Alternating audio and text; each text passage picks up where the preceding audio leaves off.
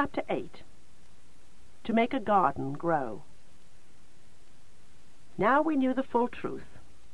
We would be in this room until the day our grandfather died.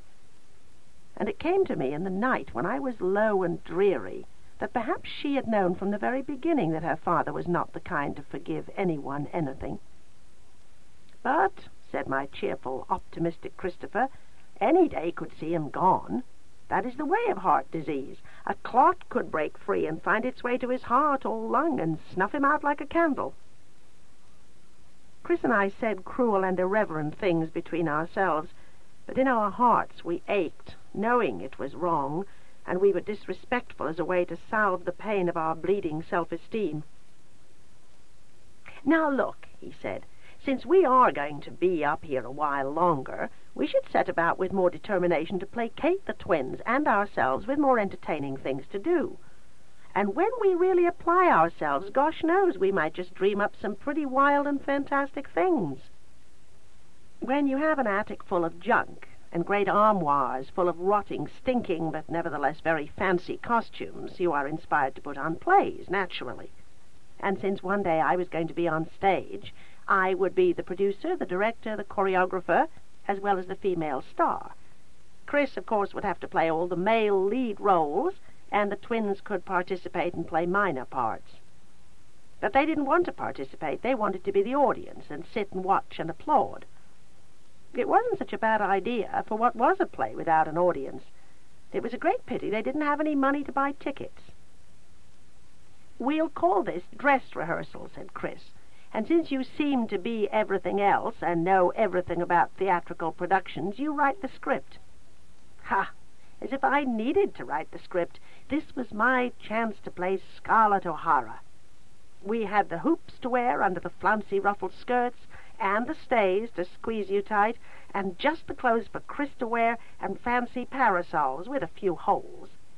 The trunks and the armoires offered a great deal to select from, and I had to have the best costume hauled from one of the armoires, and the underwear and petticoats came from one of the trunks.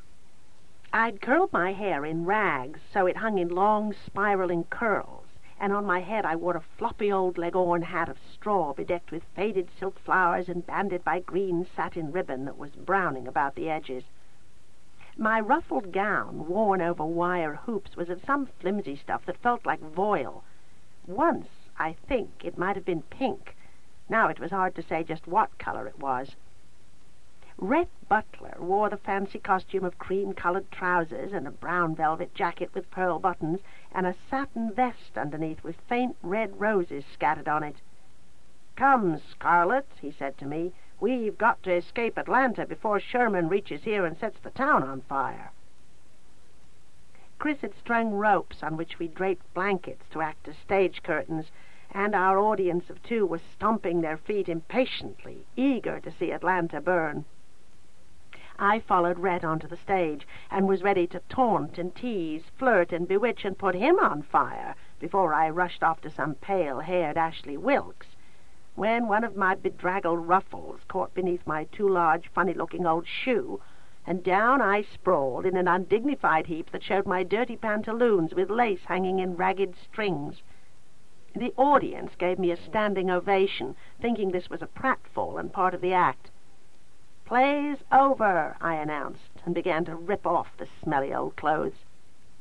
"Let's eat," cried Carrie, who'd say anything to take us down from this despised attic. Corey pouted his lower lip and looked around. "I wish we had the garden again," he said so wistfully it hurt. "I don't like to swing when the flowers don't sway in the wind." His flaxen hair had grown long enough to touch his shirt collar, and it curled in ringlets, while Carrie's hair hung halfway down her back and rippled like cascading waves. They were wearing blue today for Monday. We had colors for each day. Yellow was our Sunday color, red was for Saturday. The wish spoken by Corey put thoughts into Chris's head, for he turned in a slow circle, giving the huge attic an appraising survey. "Admittedly, this attic is a grim and dreary place," he mused, "but why can't we, as a constructive way to use our creative talents, bring about a metamorphosis and turn this ugly caterpillar into a brilliant soaring butterfly. He smiled at me, at the twins, in such a charming, convincing way that I was immediately won over. It would be fun to attempt to pretty up this dismal place and give the twins a colorful fake garden where they could swing and enjoy looking at beauty. Of course, we'd never finish decorating all of the attic. It was so tremendous. And any day the grandfather could die, and then we'd leave, never to return again. We couldn't wait for Mama to come that evening, and when she did, Chris and I enthusiastically told her our plans of decorating the attic and turning it into a cheerful garden the twins wouldn't be afraid of. The strangest expression flickered momentarily in her eyes. "Well, now," she said brightly, "if you're going to make the attic pretty, first you must make it clean, and I'll do what I can to help." Mama sneaked up mops, pails, brooms, scrub brushes, and boxes of soap powder. She went down on her knees beside us to scrub in the attic corners and around the edges and under the large pieces of furniture. I marveled that our mother knew how to scrub and clean. When we lived in Gladstone, we had a twice-weekly maid who came in to do all the hard, dreary things that would redden Mama's hands and break her fingernails. And here she was, on her hands and knees, wearing faded old blue jeans, an old shirt, her hair pinned up in a bun. I really admired her. It was hard, hot, demeaning work, and she never once complained, only laughed and chatted and acted as if this was great fun. In a week of hard work, we had most of the attic as clean as possible. Then she brought us insect repellent to kill what bugs had hidden from us while we cleaned. We swept up dead spiders and other crawlers by the bucketfuls. We threw them out of a back window where they rolled to a lower section of the roof. Later the rain came to wash them down into the gutters. Then the birds found them and had a grisly feast, while we four sat on a window ledge and watched. We never saw a rat or a mouse, but we saw droppings. We presumed they were waiting for all the hustle and bustle to calm down before they ventured out of their dark and secret places. Now that the attic was clean, Mama brought us green plants, plus a spiky amaryllis that was supposed to bloom at Christmas time. I frowned when she said this, for we wouldn't be here then. "We'll take it with us," said Mama, reaching out to stroke my cheek. "We'll take all of our plants when we go, so don't frown and look unhappy. We wouldn't want to leave anything living and loving of sunshine in this attic." We put our plants in the attic schoolroom, for that room had windows facing east. Happy and gay, we all tripped down the narrow stairs, and Mama washed up in our bathroom, then fell exhausted into her special chair. The twins climbed up on her lap as I set the table for lunch. That was a good day, for she stayed until dinner time, then sighed and said she'd have to go. Her father made such demands on her, wanting to know where she went every Saturday and why she stayed so long. "Can you sneak back to see us before bedtime?" Chris asked. "I'm going to the movies tonight," she said evenly, "but before I leave I'll slip in to see you again. I've got some of those little boxes of raisins that you can snack on between meals. I forgot to bring them with me." The twins were crazy about raisins, and I was happy for them. "Are you going to the movies alone?" I asked. "No, there's a girl I grew up with. She used to be my best friend, and she's married now. I'm going to the movies with them. She lives only a few houses from here." She got up and went to the windows, and when Chris had the lights turned out, she parted the draperies and pointed in the direction of the house where her best friend lived. "Elena has 2 unmarried brothers. One is studying to be a lawyer. He goes to Harvard Law School, and the other is a tennis pro." "Mama," I cried, "are you dating one of those brothers?" She laughed and let the draperies fall. "Turn on the lights, Chris. No, Kathy, I am not dating anyone. To tell you the truth, I'd rather go right to bed. I'm that tired. I really don't care for musicals anyway. I'd rather stay with my children, but Elena keeps insisting I get out, and when I keep refusing, she keeps asking why. I don't want people to wonder why I stay home every weekend. That's why occasionally I do have to go sailing or to the movies." To make the attic even pretty seemed highly improbable. To make it a beautiful garden soared over the rainbow. It was going to take an enormous amount of hard work and creative ability, but that darn brother of mine was convinced we could do it in no time at all. He soon had our mother so sold on the idea that every day she went to secretarial school she came back to us bearing coloring books from which we could cut out pre-drawn flowers. She brought us watercolor sets, many brushes, boxes of crayons, huge amounts of colored craft paper, fat pots of white paste, and 4 pairs of blunt-nosed scissors.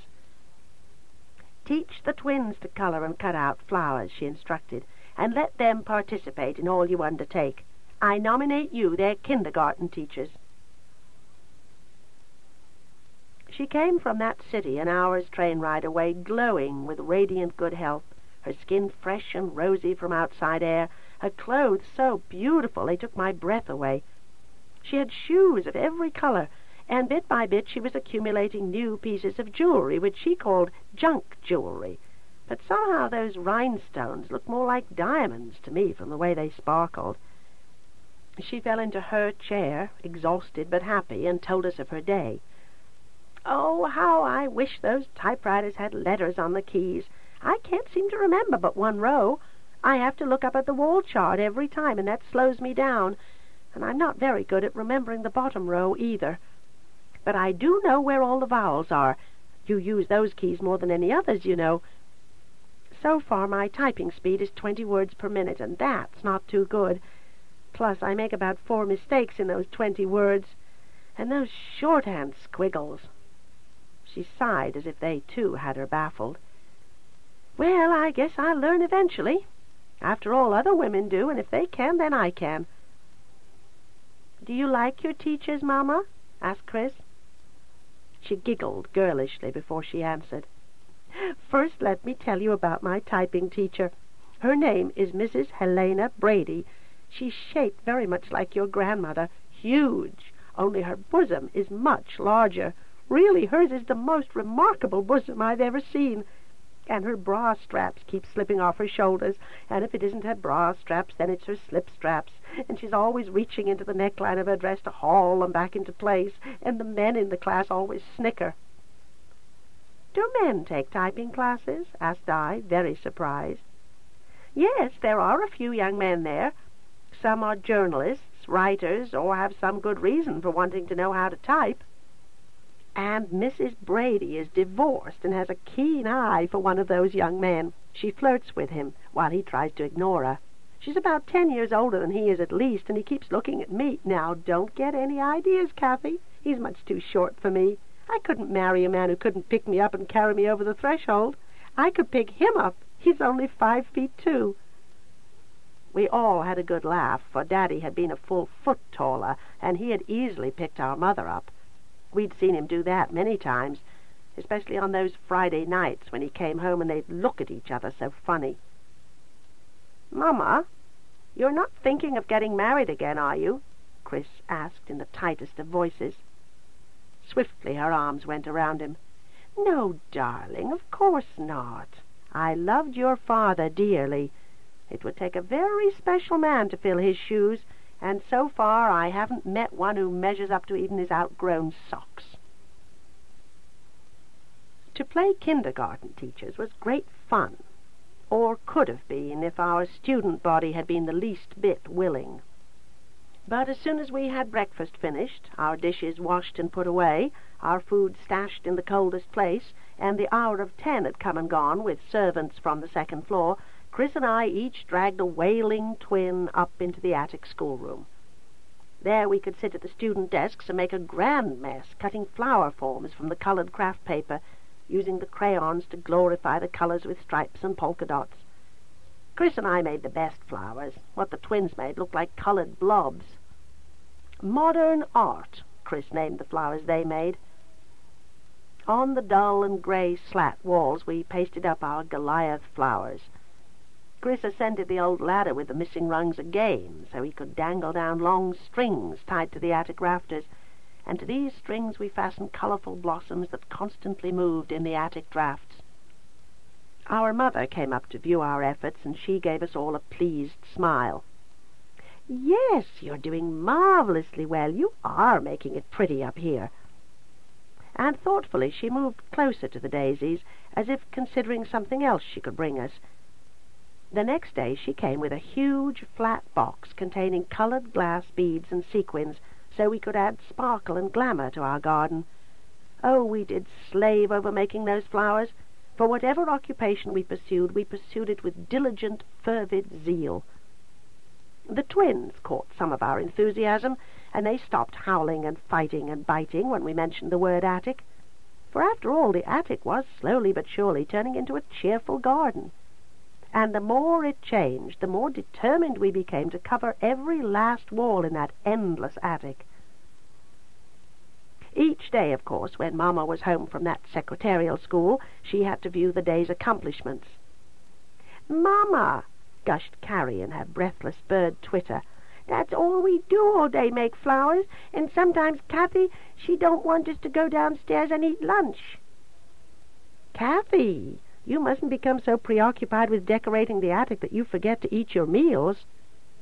"But, Mamma, we're doing it for them, so they won't be so scared up there." She laughed and hugged me. "My, you are the persistent one, you and your older brother both. You must have inherited that from your father. Certainly not from me. I give up so easily." "Mamma," I cried, made uneasy, "are you still going to school? You are getting better at typing, aren't you?" "Yes, of course I am." She smiled again and then settled back in her chair, holding up her hand and seeming to admire the bracelet she wore. I started to ask why she needed so much jewelry to attend secretarial school, but she spoke instead.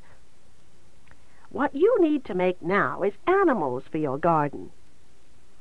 "But, Mamma, if roses are impossible to make, how can we even draw animals?"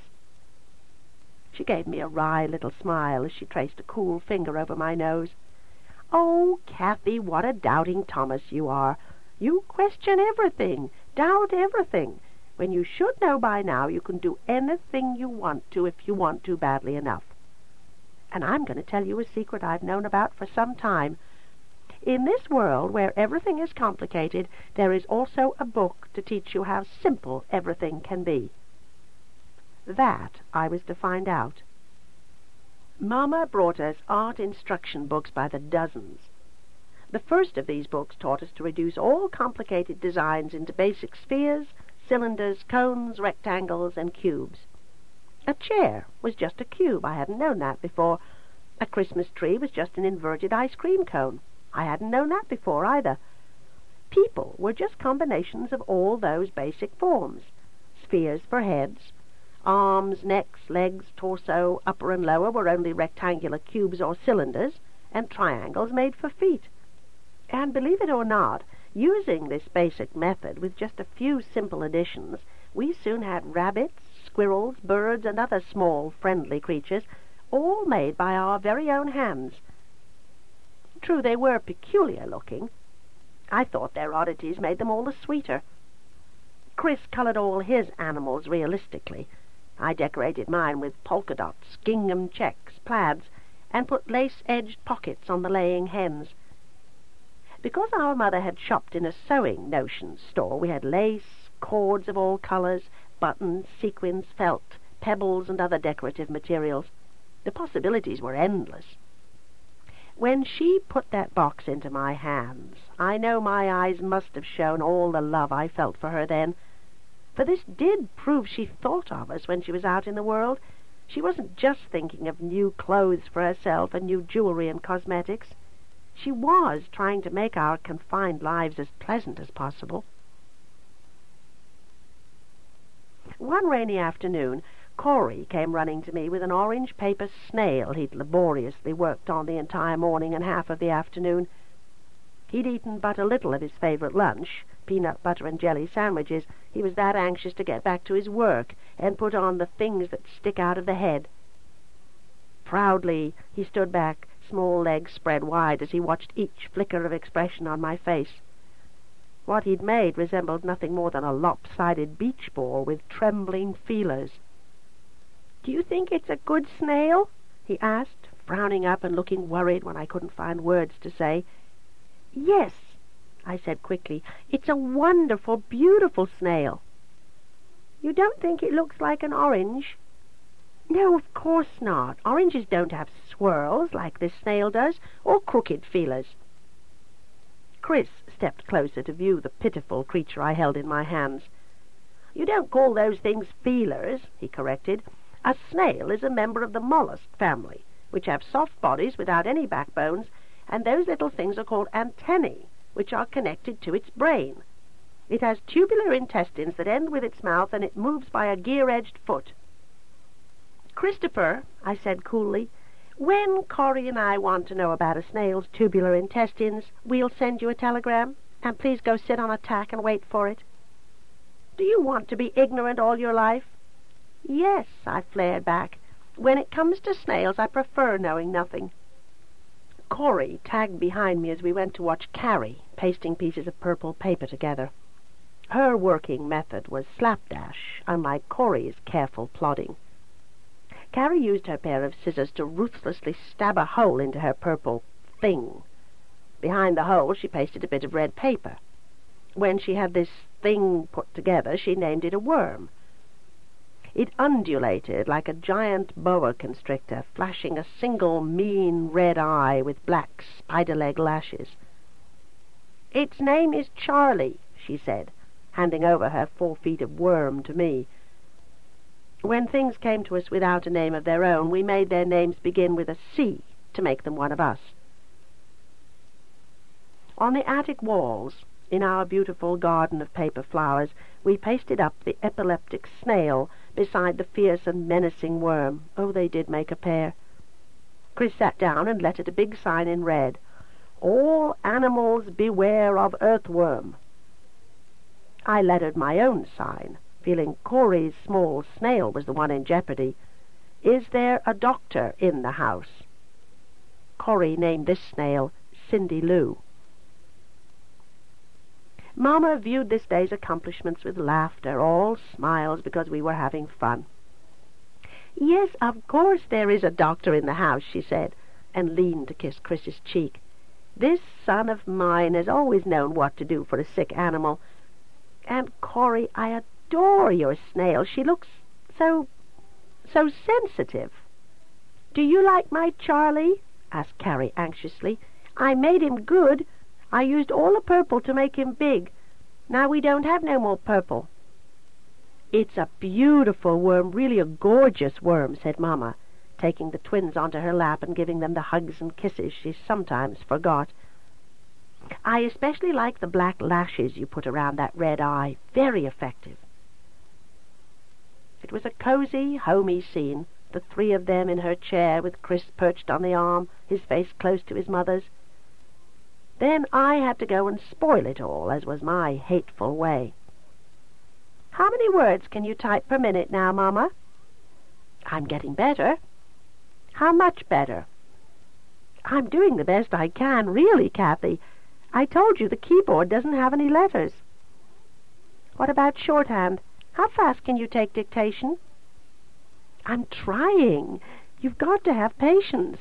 You don't learn things like that overnight." Patience. I colored patience gray, hung over with black clouds. I colored hope yellow, just like that sun we could see for a few short morning hours.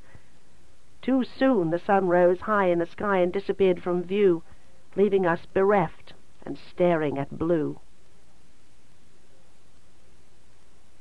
When you grow up and have a million adult things to do, you forget how long a day can be for a child.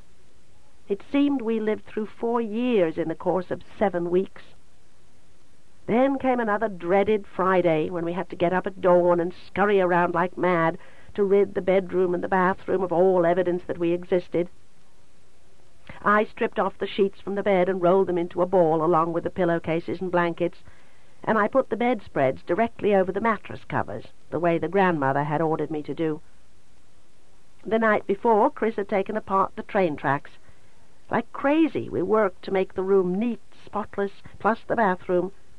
And then the grandmother came in with the picnic basket and ordered us to take it into the attic, and we could eat breakfast there. I had most carefully wiped away all our fingerprints, and the mahogany furniture shone. She scowled heavily when she saw this, and darn if she didn't use dust from a vacuum cleaner bag to make all the furniture tops dull again.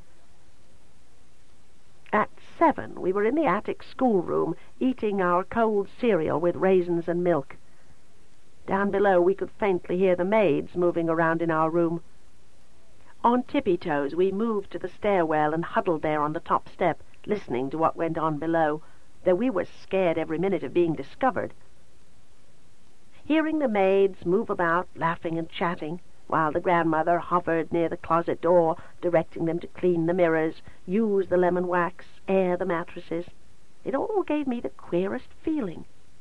Why didn't those maids notice something different? Didn't we leave any odor behind to let them know Corey often wet his bed? It was as if we really didn't exist, and weren't alive, and the only scents we had were imaginary. We wrapped our arms about each other and held on to each other tightly, tightly. The maids didn't enter the closet. They didn't open the tall, narrow door. They didn't see us or hear us.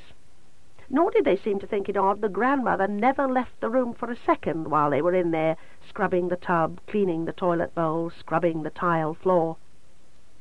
That Friday did something strange to all of us. I believe we shriveled in our own estimations of ourselves, for afterwards we couldn't find words to say.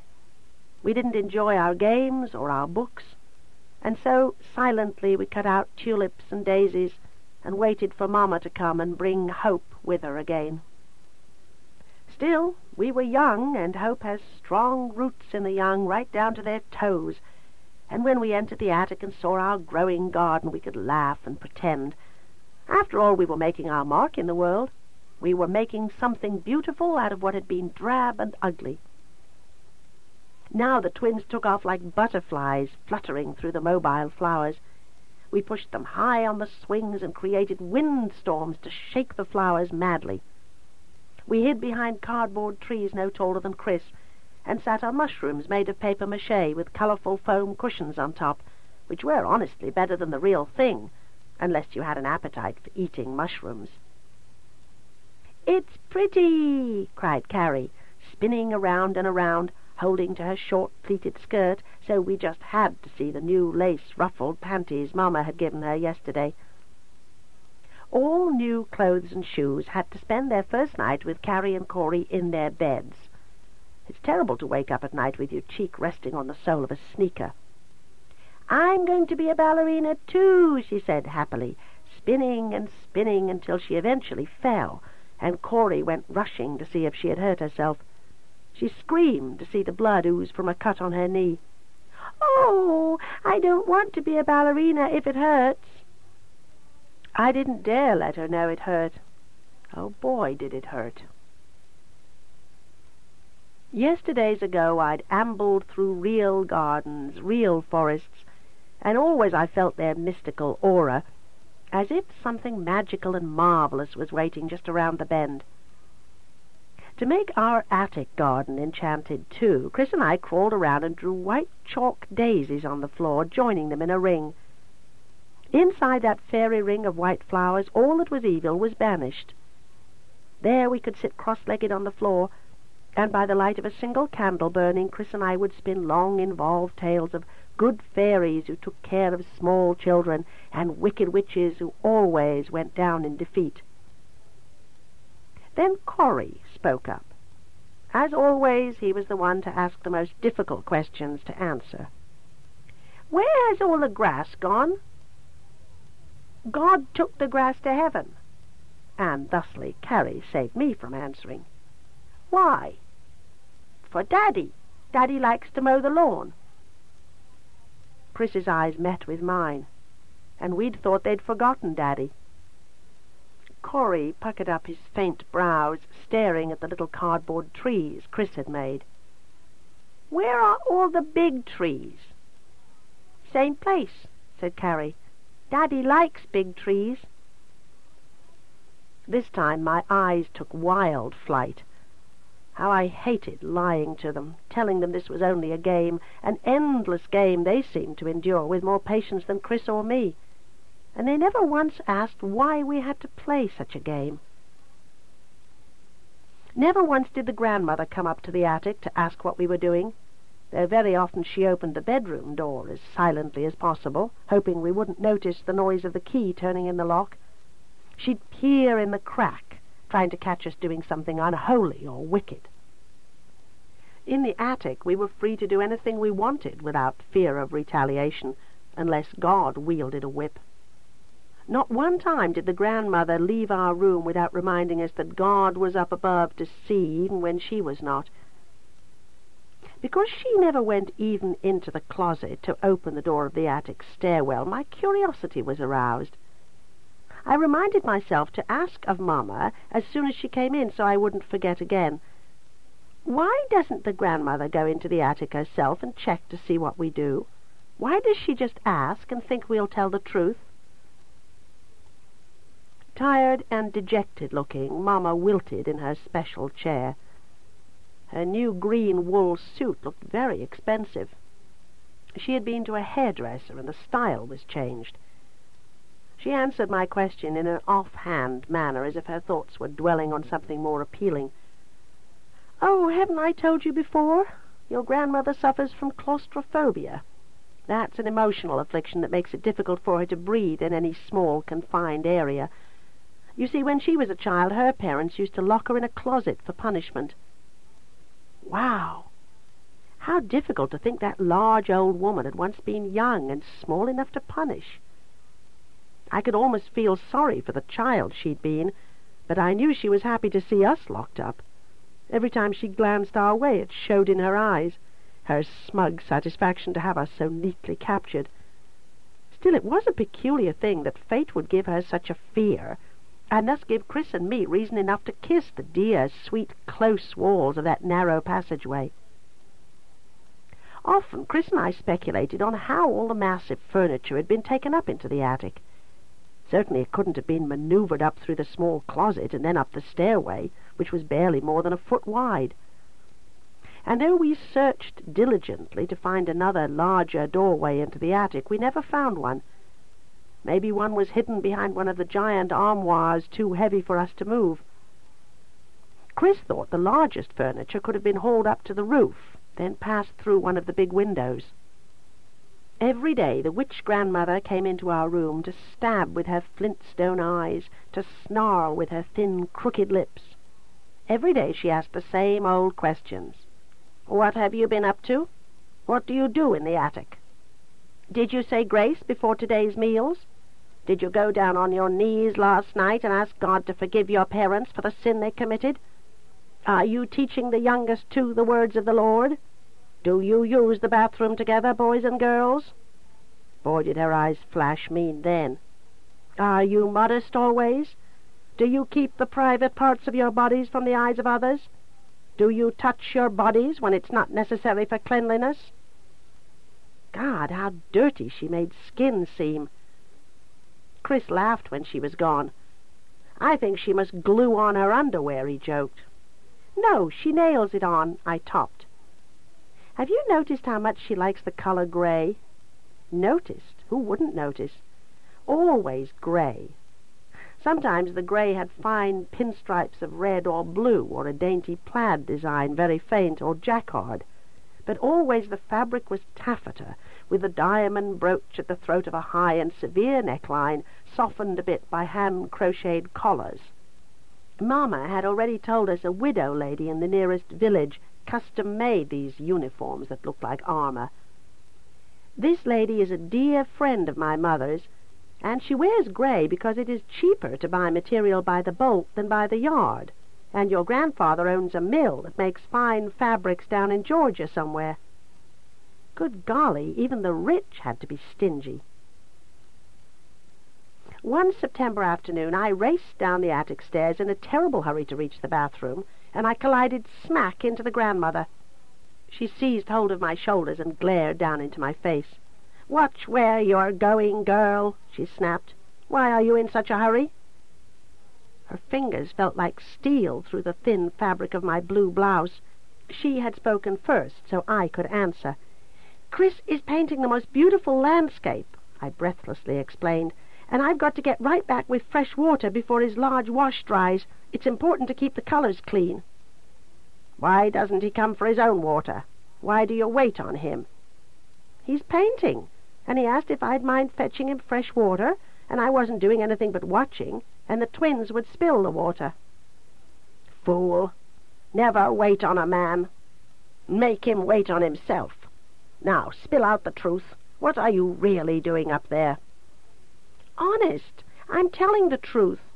We're working hard to make the attic pretty so the twins won't be afraid up there, and Chris is a wonderful artist." She sneered and asked with contempt, "How would you know?" "He is gifted artistically, Grandmother. All his teachers said so." "Has he asked you to pose for him without clothes?" I was shocked. "No, of course not." "Then why are you trembling?" I'm scared of you," I stammered. "Every day you come in and ask what sinful, unholy thing we're doing, and truly I don't know what it is you think we're doing. If you don't tell us exactly, how can we avoid doing something bad, not knowing it is bad?" She looked me over, down to my bare feet, and smiled sarcastically. "Ask your older brother. He'll know what I mean. The male of the species is born knowing everything evil." Boy, did I blink. Chris wasn't evil or bad. There were times when he was tormenting, but not unholy. I tried to tell her this, but she didn't want to hear. Later on in the day she came into our room bearing a clay pot of yellow chrysanthemums. Striding directly to me, she put that pot in my hands. "Here are real flowers for your fake garden," she said without warmth. It was such an unwitch-like thing for her to do, it took my breath away. Was she going to change, see us differently? Could she learn to like us? I thanked her effusively for the flowers, perhaps too much, for she spun around and stalked out as if embarrassed. Carrie came running to put her small face into the mass of yellow petals. "Pretty," she said. "Kathy, can I have them?" Of course she could have them. With reverence, that pot of flowers was placed on the eastern window-sills in the attic to receive the morning sunshine. There was nothing to see but hills and far-off mountains and the trees in between, and above everything hovered a blue mist. The real flowers spent the nights with us, so the twins could wake up in the morning and see something beautiful and alive growing near them. Whenever I think of being young, I see again those blue-misted mountains and hills, and the trees that paraded stiffly up and down the slopes. And I smell again the dry and dusty air that was ours to breathe daily. I see again the shadows in the attic that blended so well with the shadows in my mind, and I hear again the unspoken, unanswered questions of why, when, how much longer. Love. I put so much faith in it. Truth. I kept believing it falls always from the lips of the one you love and trust the most. Faith. It's all bound up to love and trust. Where does one end and the other start? And how do you tell when love is the blindest of all? More than 2 months had passed, and still the grandfather lived on. We stood, we sat, we lay on the wide ledges of the attic dormer windows. We wistfully watched as the treetops of summer's old dark green turned overnight into the brilliant scarlets, golds, oranges, and browns of autumn. It moved me. I think it moved all of us, even the twins, to see the summer go away and see the fall begin, and we could only watch but never participate. My thoughts took frantic flight, wanting to escape this prison and seek out the wind, so it could fan my hair and sting my skin and make me feel alive again. I yearned for all those children out there who were running wild and free on the browning grass and scuffling their feet in the dry, crackling leaves, just as I used to do. Why was it I never realized when I was able to run wild and free that I was experiencing happiness? Why did I think back then that happiness was always just ahead in the future, when I would be an adult, able to make my own decisions, go my own way, be my own person? Why had it seemed that being a child was never enough? Why had I thought that happiness reserved itself for those grown to full size? "You're looking sad," said Chris, who was crowded close beside me, with Corey on the other side of him and Carrie on the other side of me. Nowadays Carrie was my little shadow, to follow where I led and mimic what I did, and imitate the way she thought I felt, just as Chris had his small mimicking shadow too in Corey. If there were ever 4 siblings closer than we were, they would have had to have been Siamese quadruplets. "Aren't you going to answer me?" asked Chris. "Why are you looking so sad? The trees look beautiful, don't they? When it's summer, I like summer best. Yet when fall comes, I like fall best. And when winter comes, then that's my favorite season. And then comes spring, and I think spring is best." Yes, that was my Christopher doll. He could make do with the here and now, and always think it best, no matter what the circumstances.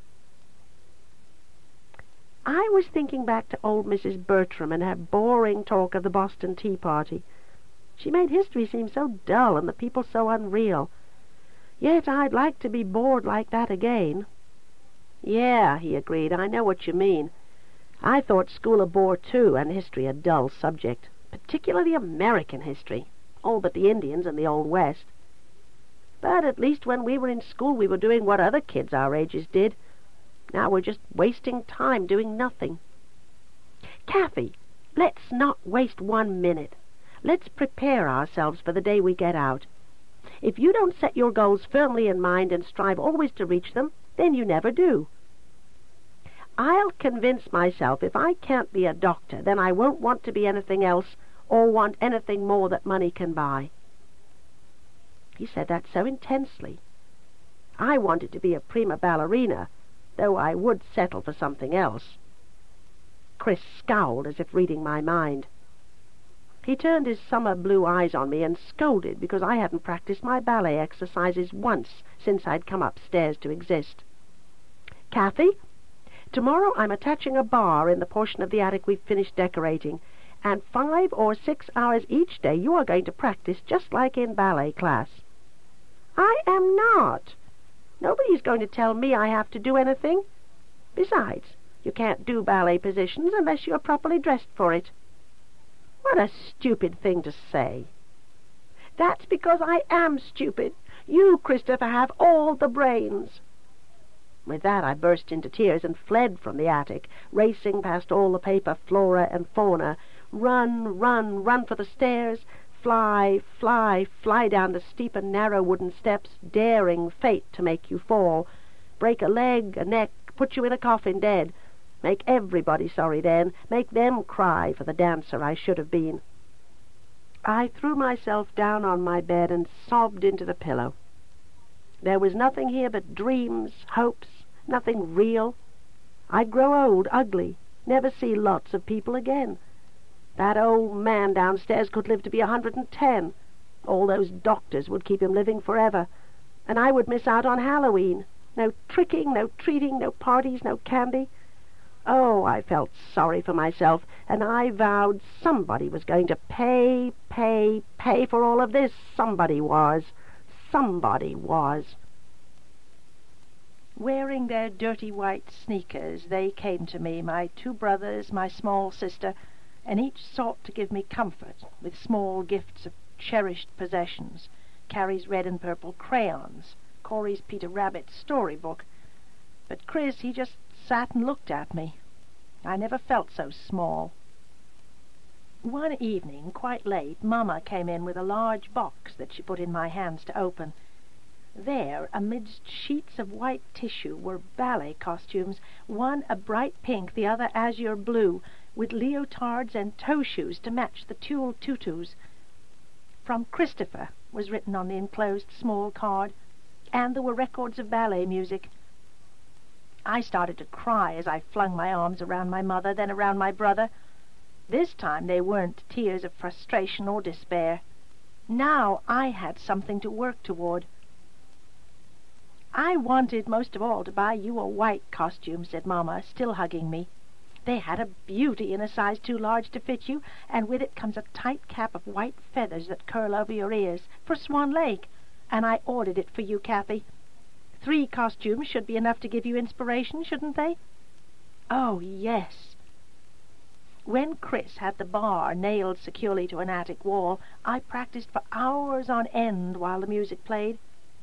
There wasn't a large mirror behind the bar like there had been in the classes I had attended, but there was a huge mirror in my mind, and I saw myself as Pavlova, performing before 10,000 enraptured people, and encore after encore I took, bowing and accepting dozens of bouquets, every one red roses. In time, Mamma brought me every one of Tchaikovsky's ballets to play on the record player, which had been hooked up to a dozen extension cords which went down the stairs and plugged into a socket in our bedroom. Dancing to beautiful music took me out of myself and made me forget momentarily that life was passing us by. What did it matter when I was dancing? Better to pirouette and pretend I had a partner to support me when I did the most difficult positions. I'd fall, get up, then dance on again until I was out of breath and ached in every muscle, and my leotards were glued to me with sweat and my hair was wet. I'd fall down flat on the floor to rest and pant, then up again at the bar to do pliés. Sometimes I would be the Princess Aurora in The Sleeping Beauty, and sometimes I'd dance the part of the prince as well and leap high into the air and beat my feet together. Once I looked up from my concluding dying swan spasms, and I saw Chris standing in the attic shadows watching with the oddest expression on his face. Soon he'd be having a birthday, his 15th. How had it come about that already he seemed a man and not a boy? Was it only that vague look in his eyes that said he was moving quickly from childhood? On full point, I performed a sequence of those very small, even steps which are supposed to give the impression the dancer is gliding across the stage and creating what is poetically called a string of pearls. In such a way, I flitter-glided over to Chris and held out my arms. "Come, Chris, be my danseur. Let me teach you the way." He smiled, seeming bemused, but he shook his head and said that was impossible. "Ballet dancing is not for me, but I'd like to learn to waltz, if the music is Strauss." He made me laugh. At that time, the only waltz music we had except ballet were old Strauss records. I hurried over to the record player to take off the Swan Lake records, and I put on the Blue Danube. Chris was clumsy. He held me awkwardly, as if embarrassed. He stepped on my pink point shoes. But it was touching how hard he tried to get simple steps right, and I couldn't tell him all his talents must reside in his brain and in the skill of his artistic hands, for certainly none of it drifted down to his legs and feet. And yet, there was something sweet and endearing about a Strauss waltz, easy to do and romantic, and so unlike those athletic ballet waltzes that put you in a sweat and left you panting for breath. When Mamma finally came through the door with that smashing white outfit for dancing Swan Lake, a beautifully feathered, brief bodice, tight cap, white slippers, and white leotard so sheer the pink of my skin showed through, I gasped. Oh, it seemed that love, hope, and happiness could be brought upstairs in one single giant-sized, slippery satin white box with a violet ribbon, and given to me by someone who really cared, when another who really cared put this idea in her head. "Dance, ballerina, dance, and do your pirouette in rhythm with your aching heart. Dance, ballerina, dance, you mustn't once forget a dancer has to dance the part. Once you said his love must wait its turn, you wanted fame instead. I guess that's your concern. We'll live and learn, and love is gone, ballerina gone." Eventually, Chris could do the waltz and the foxtrot. When I tried to teach him the Charleston, he refused. "I don't need to learn every kind of dance like you do. I'm not going to be on stage. All I want to learn is how to get out on the dance floor with a girl in my arms and not make a jackass of myself. I'd always been dancing. There wasn't any kind of dance I couldn't do and didn't want to do. Chris, there's one thing you've got to know. You cannot waltz your whole life through or do the foxtrot. Every year brings about changes, like in clothes. You've got to keep up with the times and adapt. Come on, let's jazz it up a bit so you can limber up your creaky joints that must be going stiff from so much sitting and reading. I stopped waltzing and ran to put on another record. You ain't nothing but a hound dog. I raised my arms and began to gyrate my hips. Rock and roll, Chris. You've got to learn how. Listen to the beat, let go, and learn to swivel your hips like Elvis. Come on, half close your eyes, look sleepy, sexy, and pout your lips. For if you don't, no girl is ever going to love you. Then no girl is ever going to love me. That's the way he said it. Dead flat and dead serious. He would never let anyone force him to do anything that didn't fit his image of himself. And in a way I liked him for being what he was. Strong, resolute, determined to be his own person, even if his kind of person had long ago gone out of style. My Sir Christopher, the knight gallant. Godlike, we changed the seasons in the attic. We took down the flowers and hung up autumn leaves of brown, russet, scarlet, and gold. If we were still here when winter's snowflakes fell, we then substitute lacy white designs that we were all for cutting out in preparation, just in case. We made wild ducks and geese from white, grey, and black craft paper, and aimed our mobile birds in wide-arrowed skeins heading them south. Birds were easy to make, just elongated ovals with spheres for heads, teardrops with wings. When Chris wasn't sitting with his head stuck in a book, he was painting watercolor scenes of snow-covered hills with lakes where ice skaters skimmed. He put small houses of yellow and pink deeply buried in snow, and smoke curled from the chimneys, and in the distance rose a misty church steeple. And when he was done, he painted all around this a dark window frame. When this was hung on the wall, we had a room with a view. Once, Chris had been a tease I could never please, an older brother. But we changed up there, he and I, just as much as we altered our attic world.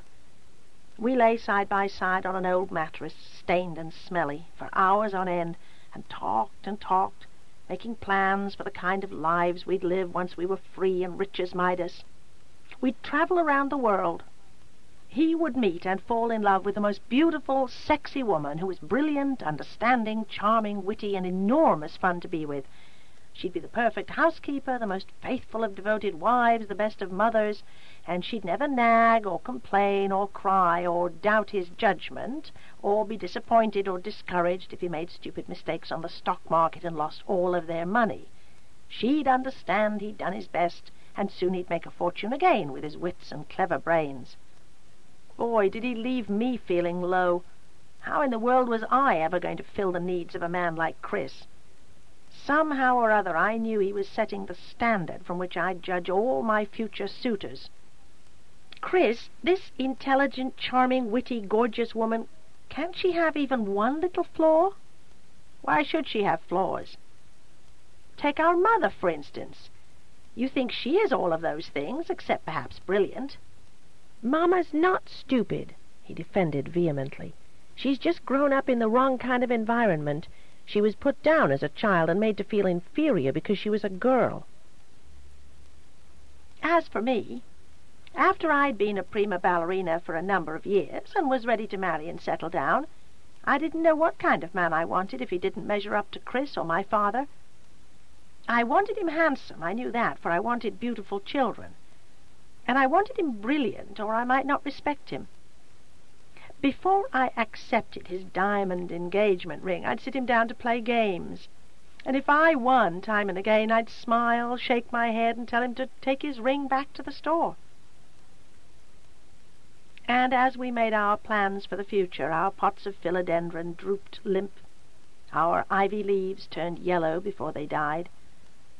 We bustled about, giving our plants tender, loving care, talking to them, pleading with them, asking them to please stop looking sick and perk up and straighten up their necks. After all, they were getting the healthiest of all sunlight, that eastern morning light. In a few more weeks, Corrie and Carrie stopped pleading to go outside. No longer did Carrie beat her small fists against the oak door, and Corrie stopped trying to kick it down with his ineffectual small feet, wearing only soft sneakers that didn't keep his small toes from bruising. They now docilely accepted what before they'd denied. The attic garden was the only outside available to them. And, in time, pitiful as it was, they soon forgot there was a world other than the one we were locked up in. Chris and I had dragged several old mattresses close to the eastern windows, so we could open the windows wide and sunbathe in the beneficial rays that didn't have to pass through dirty window glass first. Children needed sunlight in order to grow. All we had to do was look at our dying plants and register what the attic air was doing to our greenery. Unabashedly, we stripped off all our clothes and sunbathed in the short time the sun visited our windows. We saw each other's differences and thought little about them, and frankly told Mama what we did, so we too wouldn't die from lack of sunlight. She glanced from Chris to me and weakly smiled. "It's all right, but don't let your grandmother know. She wouldn't approve, as you well know." I now know that she looked at Chris and then at me for signs to indicate our innocence or our awakening sexuality, and what she saw must have given her some assurance we were still only children, though she should have known better. The twins loved to be naked and play as babies. They laughed and giggled when they used terms such as doo-doo and twiddle-dee, and enjoyed looking at the places where doo-doo came from, and wondered why Corrie's twiddle-dee maker was so different from Carrie's. "Why, Chris?" asked Carrie, pointing at what he had and Corrie had and she and I didn't have. I went right on reading Wuthering Heights and tried to ignore such silly talk. But Chris tried to give an answer that was correct as well as truthful. "All male creatures have their sexual organs on the outside, and females have theirs tucked away inside." "Neatly inside," I said. "Yes, Kathy, I know you approve of your neat body, and I approve of my unneat body. So let all of us rejoice that we have what we do. Our parents accepted our bare skins just as they did our eyes and hair, and so shall we. And I forgot. Male birds have their organs neatly tucked away inside too, like females." Intrigued, I asked, "How do you know?" "I just know." "You read it in a book?" "What else? Do you think I caught a bird and examined it? I wouldn't put it past you. At least I read to improve my brain, not just to entertain it. You're going to make a very dull man, I'm warning. And if a male bird has tucked away sexual organs, doesn't that make him a her?" "No." "But, Christopher, I don't understand. Why are birds different?" "They have to be streamlined in order to fly." It was another of those puzzlements, and he had the answers. I just knew the brain of brains had the answers. "All right, but why are male birds made the way they are and leave out the streamlined part?" He floundered. His face turned deeply red, and he sought a way to say something delicately. "Male birds can be aroused, and that makes what is in come out." "How are they aroused?" "Shut up and read your book, and let me read mine." Some days were too chilly for sunbathing. Then it grew frigid, so even wearing our heaviest and warmest clothes, we still shivered unless we ran. Too soon the morning sun stole away from the east, leaving us desolate and wishing there were windows on the southern side, but the windows were shuttered over and locked. "It doesn't matter," said Mama. "The morning sun is the healthiest." Words that didn't cheer us, since our plants were dying one by one while living in the healthiest sunlight of all. As November began, the attic began to turn Arctic cold. Our teeth chattered, our noses ran, We sneezed often, and complained to Mamma that we needed a stove with a chimney, since the 2 stoves in the schoolroom had been disconnected. Mamma spoke of bringing up an electric or gas heater, but she feared an electric stove might start a fire if connected to many extension cords, and a chimney was also needed for a gas heater. She brought us long, heavy underwear and thick ski jackets with attached hoods, and bright ski pants with wool fleece lining. Wearing these clothes, we went daily into the attic, where we could run free and escape the grandmother's ever-observant eyes. In our cluttered bedroom, we barely had room to walk without colliding into something to bruise our shins. In the attic, we went frantic, screaming as we chased one another, hiding, finding, putting on small plays with frenzied activity. We fought sometimes, argued, cried, then went back to fierce play. We had a passion for hide-and-seek. Chris and I enjoyed making this game terribly threatening, but only mildly so for the twins, who were already terrified enough of the many bad things that lingered in the dark attic shadows. Carrie earnestly said she saw monsters hiding behind the shrouded furniture. One day we were up in the attic polar zone and searching to find Corey. "I'm going downstairs," said Carrie, her small face resentful, her lips pouted. No good to try and make her stay and exercise. She was too stubborn. She sashayed off in her little red ski outfit, leaving me and Chris to hunt around to find Corey. Customarily, he was just too easy to find. His way was to choose the last place Chris had hidden. So it was our belief we could go straight to the 3rd massive armoire, and there would be Corey, crouched down on the floor, hiding under the old clothes and grinning up at us. We indulged him, avoiding this particular wardrobe for a specific length of time. Then we decided to find him. And lo, when we looked, he wasn't there. "Well, I'll be damned," exclaimed Chris. "He's finally going to be innovative and find an original place to hide." That's what came of reading so many books. Big words stuck to his brains. I swiped at my leaky nose and then took another look around. If truly innovative, there were 1,000,000 good hiding places in this multi-winged attic. Why, it might take us hours and hours to find Corey. And I was cold, tired and irritable, sick of playing this game Chris insisted on daily to keep us active. "Corey!" I yelled.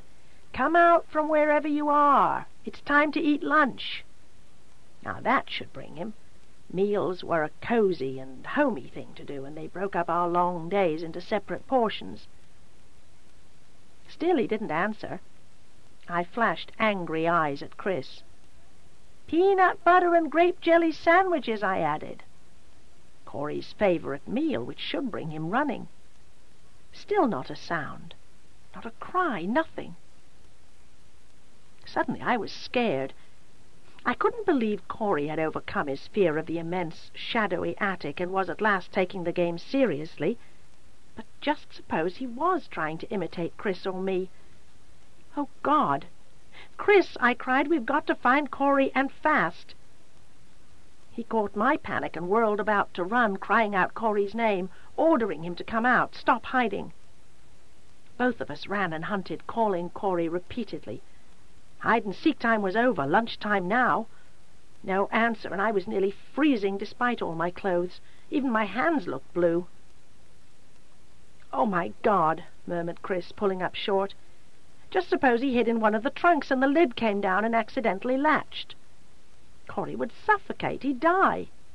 Like crazy, we ran and looked, throwing open the lids of every old trunk. We tossed out pantaloons, shifts, camisoles, petticoats, stays, suits, all with insane, distressed terror. And while I ran and searched, I prayed over and over again for God not to let Corey die. "Kathy, I found him!" shouted Chris. I spun around to see Chris lifting Corey's small, inert form from a trunk that had latched and kept him inside. Weak with relief, I stumbled over and kissed Corey's small, pale face, turned a funny color from lack of oxygen. His slitted eyes were unfocused. He was very nearly unconscious. "Mama," he whispered. "I want my mama." But Mama was miles away, learning how to type and take shorthand. There was only a pitiless grandmother we didn't know how to reach in an emergency. "Run quick and fill the bathtub with hot water," said Chris. "But not too hot. We don't want to scald him." Then he was racing with Corrie in his arms toward the stairwell. I reached the bedroom first, then sped on toward the bath. I glanced backward to see Chris lay Corrie down on his bed. Then he bent above, held Corrie's nostrils, and then Chris lowered his head until his mouth covered Corrie's blue lips, which were spread apart. My heart jumped. Was he dead? Had he stopped breathing? Carrie took one glance at what was going on. Her small twin, blue and not moving, and she began to scream. In the bathroom I turned on both faucets as far as they would go. Full blast they gushed. Corrie was going to die. Always I was dreaming of death and dying, and most of the times my dreams came true. And, as always, just when I thought God had turned his back on us and didn't care, I whirled to grab hold of my faith and prayed, demanding him not to let Corrie die. "Please, God, please, God, please, please, please." Maybe my desperate prayers did as much to help Corrie back to life as the artificial resuscitation Chris performed. "He's breathing again," said Chris, pale-faced and trembling as he carried Corrie to the tub.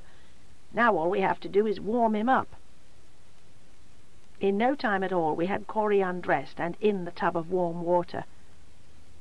"Mama," whispered Corrie as he came to. "I want Mama." Over and over again he kept saying it, and I could have pounded my fists through the walls. It was so damned unfair. He should have his mother, and not just a pretend mother who didn't know what to do. I wanted out of this, even if I had to beg in the streets. But I said, in a calm way that made Chris lift his head and smile at me with approval, "Why can't you pretend I'm Mama? I'll do everything for you that she would. I'll hold you on my lap and rock you to sleep while I sing you a lullaby, just as soon as you eat a little lunch and drink some milk." Both Chris and I were kneeling as I said this. He was massaging Corrie's small feet, while I rubbed his cold hands and made them warm again.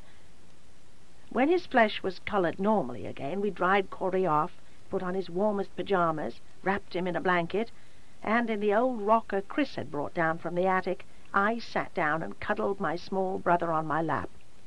I covered his wan face with kisses and whispered sweet nothings in his ear that made him giggle.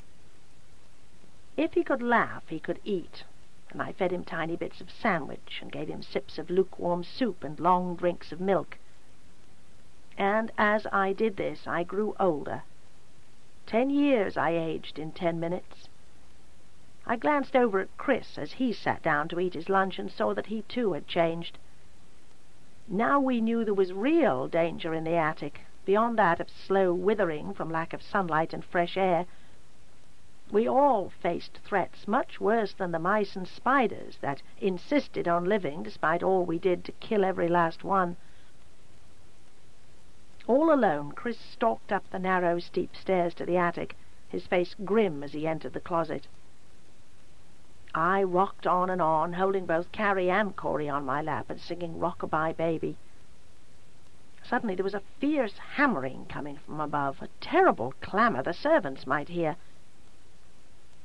"Kathy," said Corrie in a small whisper while Carrie nodded off into sleep, "I don't like not having a Mama any more." "You do have a Mama. You have me." "Are you as good as a real Mama?" "Yes, I think I am. I love you very much, Corrie, and that's what makes a real mother." Corrie stared up at me with wide blue eyes to see if I was sincere or if I were only mocking his need. Then his small arms crept up around my neck and he cuddled his head on my shoulder. "I'm so sleepy, Mama, but don't stop singing." I was still rocking, still singing softly, when Chris came back, wearing a satisfied expression. "Never again will a trunk lock inadvertently," he said, "for I smashed every last lock, and the wardrobes, now they won't lock either." I nodded. He sat on the nearest bed and watched the slow rhythm of the rocking chair, listening to the childish tune I kept right on singing. A slow flush heated his face, so he seemed embarrassed. "I feel so left out, Kathy. Would it be all right if I sat in the rocker first, and then the three of you piled on?" Daddy used to do that. He'd hold all of us on his lap, even Mama. His arms had been long enough and strong enough to embrace us all and give us the nicest, warmest feeling of security and love. I wondered if Chris could do the same. As we sat in the rocker with Chris underneath, I caught a glimpse of us in the dresser mirror across the way. An eerie feeling stole over me, making all of this seem so unreal. He and I looked like doll parents, younger editions of Mama and Daddy. "The Bible says there is a time for everything," whispered Chris, so as not to awaken the twins. "A time to be born, a time to plant, a time to harvest, a time to die, and so on. And this is our time to sacrifice. Later on will come our time to live and enjoy." I turned my head and nestled it down on his boyish shoulder, grateful he was always so optimistic, always so cheerful. It felt good to have his strong young arms about me, almost as protective and good as Daddy's arms had been. Chris was right, too. Our happy time would come the day we left this room and went downstairs to attend a funeral. Chapter 9. Holidays. On the tall stalk of the amaryllis, a single bud appeared, a living calendar to remind us that Thanksgiving and Christmas were drawing nigh. It was our only plant alive now, and it was by far our most cherished possession. We carried it down from the attic to spend warm nights with us in the bedroom. Up first every morning, Corey rushed to see the bud, wanting to know if it had survived the night. Then Carrie would shortly follow him, to stand close at his side and admire a hardy plant, valiant, victorious where others had failed. They checked the wall calendar to see if a day was encircled with green, indicating the plant needed to be fertilized. They felt the dirt to see if it needed water. They never trusted their own judgment, but would come to me and ask, "Should we give Amaryllis water? Do you think she's thirsty?" We never owned anything, inanimate or alive, that we didn't name, and Amaryllis was determined to live. Neither Corey nor Carrie would trust their frail strength to carry the heavy pot up to the attic windows, where the sunshine lingered but shortly. I was allowed to carry Amaryllis up, but Chris had to bring her down at night. And each night we took turns marking off a day with a big red X. We now had crossed off 100 days. The cold rains came, the fierce winds blew, sometimes heavy fog shut out the morning sunlight. The dry branches of the trees scraped the house at night and woke me up, making me suck in my breath, waiting for some horror to come in and eat me up. On a day when it was pouring rain that might later turn into snow, Mama came breathless into our bedroom, bringing with her a box of pretty party decorations to put on our Thanksgiving Day table and make it festive. She had included a bright yellow tablecloth and orange linen napkins with fringe. "We are having guests tomorrow for a midday dinner," she explained, dumping her box on the bed nearest the door and already turning to leave. "And 2 turkeys are being roasted, one for us, one for the servants. But they won't be ready early enough for your grandmother to put in the picnic basket.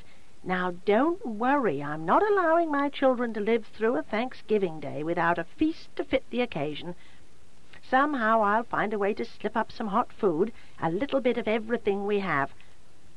I think I'll make a big to-do about wanting to serve my father myself, and while I'm preparing his tray, I can put food on another tray to bring up to you. Expect to see me about 1 tomorrow." Like the wind through the door, she blew in, blew out, leaving us with happy anticipations of a huge, hot Thanksgiving Day meal. Carrie asked, "What's Thanksgiving?" Corey answered, "Same as saying grace before meals." In a way, he was right, I think. and since he'd said something voluntarily, darned if I was going to squelch him by any criticism. While Chris cuddled the twins on his lap, sitting in one of the big lounge chairs, and told them of the first Thanksgiving Day so long ago, I bustled about like any housefrau, very happy to set a festive holiday table. Our place cards were 4 small turkeys with tails that fanned out to make orange and yellow honeycombed paper plumage. We had 2 big pumpkin candles to burn, 2 pilgrim men, 2 pilgrim women, and 2 Indian candles. But darned if I could light such pretty candles and see them melt down into puddles.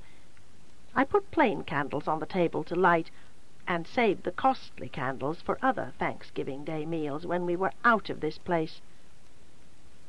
On our little turkeys I carefully lettered our names, then fanned them open and placed one of them before each plate.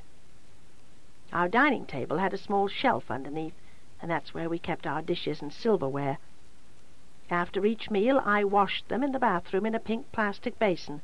Chris dried, then stacked the dishes in a rubber rack under the table to await the next meal. I laid out the silverware most carefully, forks to the left, the knives to the right, blades facing the plates, and next to the knives the spoons. Our china was Lenox, with a wide blue rim and edged in 24-karat gold. All that was written on the back. Mama had already told me this was old dinnerware that the servants wouldn't miss. Our crystal today was footed, and I couldn't help but stand back to admire my own artistry. The only thing missing was flowers. Mama should have remembered to bring flowers. 1 o'clock came and went. Carrie complained loudly. "Let's eat our lunch now, Kathy." "Be patient. Mama is bringing us special hot food, turkey and all the fixings, and this will be dinner, not lunch." My housewifely chores done for a while, I curled up happily on the bed to read more of Lorna Doone. "Kathy, my stomach don't have patience," said Corey now, bringing me back from the mid-17th century. Chris was deep into some Sherlock Holmes mystery that would be solved fast on the last page. Wouldn't it be wonderful if the twins could calm their stomachs, capacity about 2 ounces, by reading, as Chris and I did? "Eat a couple of raisins, Corey." "Don't have no more." The correct way to say that is, "I don't have any more," or "there aren't any more." "Don't have no more, honest." "Eat a peanut." "Peanuts are all gone." Did I say that right? "Yes," I sighed. "Eat a cracker." "Carrie ate the last cracker." "Carrie, why didn't you share those crackers with your brother?" "He didn't want none then." 2 o'clock. Now all of us were starving. We had trained our stomachs to eat at 12 o'clock sharp. Whatever was keeping Mama? Was she going to eat first herself and then bring us our food? She hadn't told it that way. A little after 3 o'clock, Mama rushed in bearing a huge silver tray laden with covered dishes. She wore a dress of periwinkle blue wool jersey, and her hair was waved back from her face and caught low at the nape of her neck with a silver barrette. Boy, did she look pretty. "I know you're starving," she immediately began to apologize, "but my father changed his mind and decided at the last minute to use his wheelchair and eat with the rest of us." She threw us a harried smile. "Your table setting is lovely, Kathy. You did everything just right. I'm sorry I forgot the flowers. I shouldn't have forgotten. We have 9 guests, all busy talking to me and asking 1,000 questions about where I was for so long. And you just don't know the trouble I had slipping into the butler's pantry when John wasn't looking. That man has eyes in back of his head. And you never saw anyone hop up and down as much as I did. The guests must have thought I was very impolite or just plain foolish. But I did manage to fill your dishes and hide them away. Then back to the dining table I'd dash and smile and eat a bite before I had to get up again to blow my nose in another room. I answered 3 telephone calls that I made to myself from the private line in my bedroom. I had to disguise my voice so no one would guess. And I really did want to bring you slices of pumpkin pie, But John had it sliced and already put on the dessert plate, so what could I do? He'd have noticed 4 missing pieces. She blew us a kiss, bestowed a dazzling but hurried smile, and disappeared out the door. Good golly day, we sure did complicate her life, all right. We rushed to the table to eat. Chris bowed his head to say a hasty grace that couldn't have impressed God very much on this day of all days, when his ears must ring with more eloquent phrasing. Thank you, Lord, for this belated Thanksgiving Day meal. Amen. Inwardly I smiled, for it was so like Chris to get directly to the point, and that was to play host and dish up the food onto the plates we handed him one by one.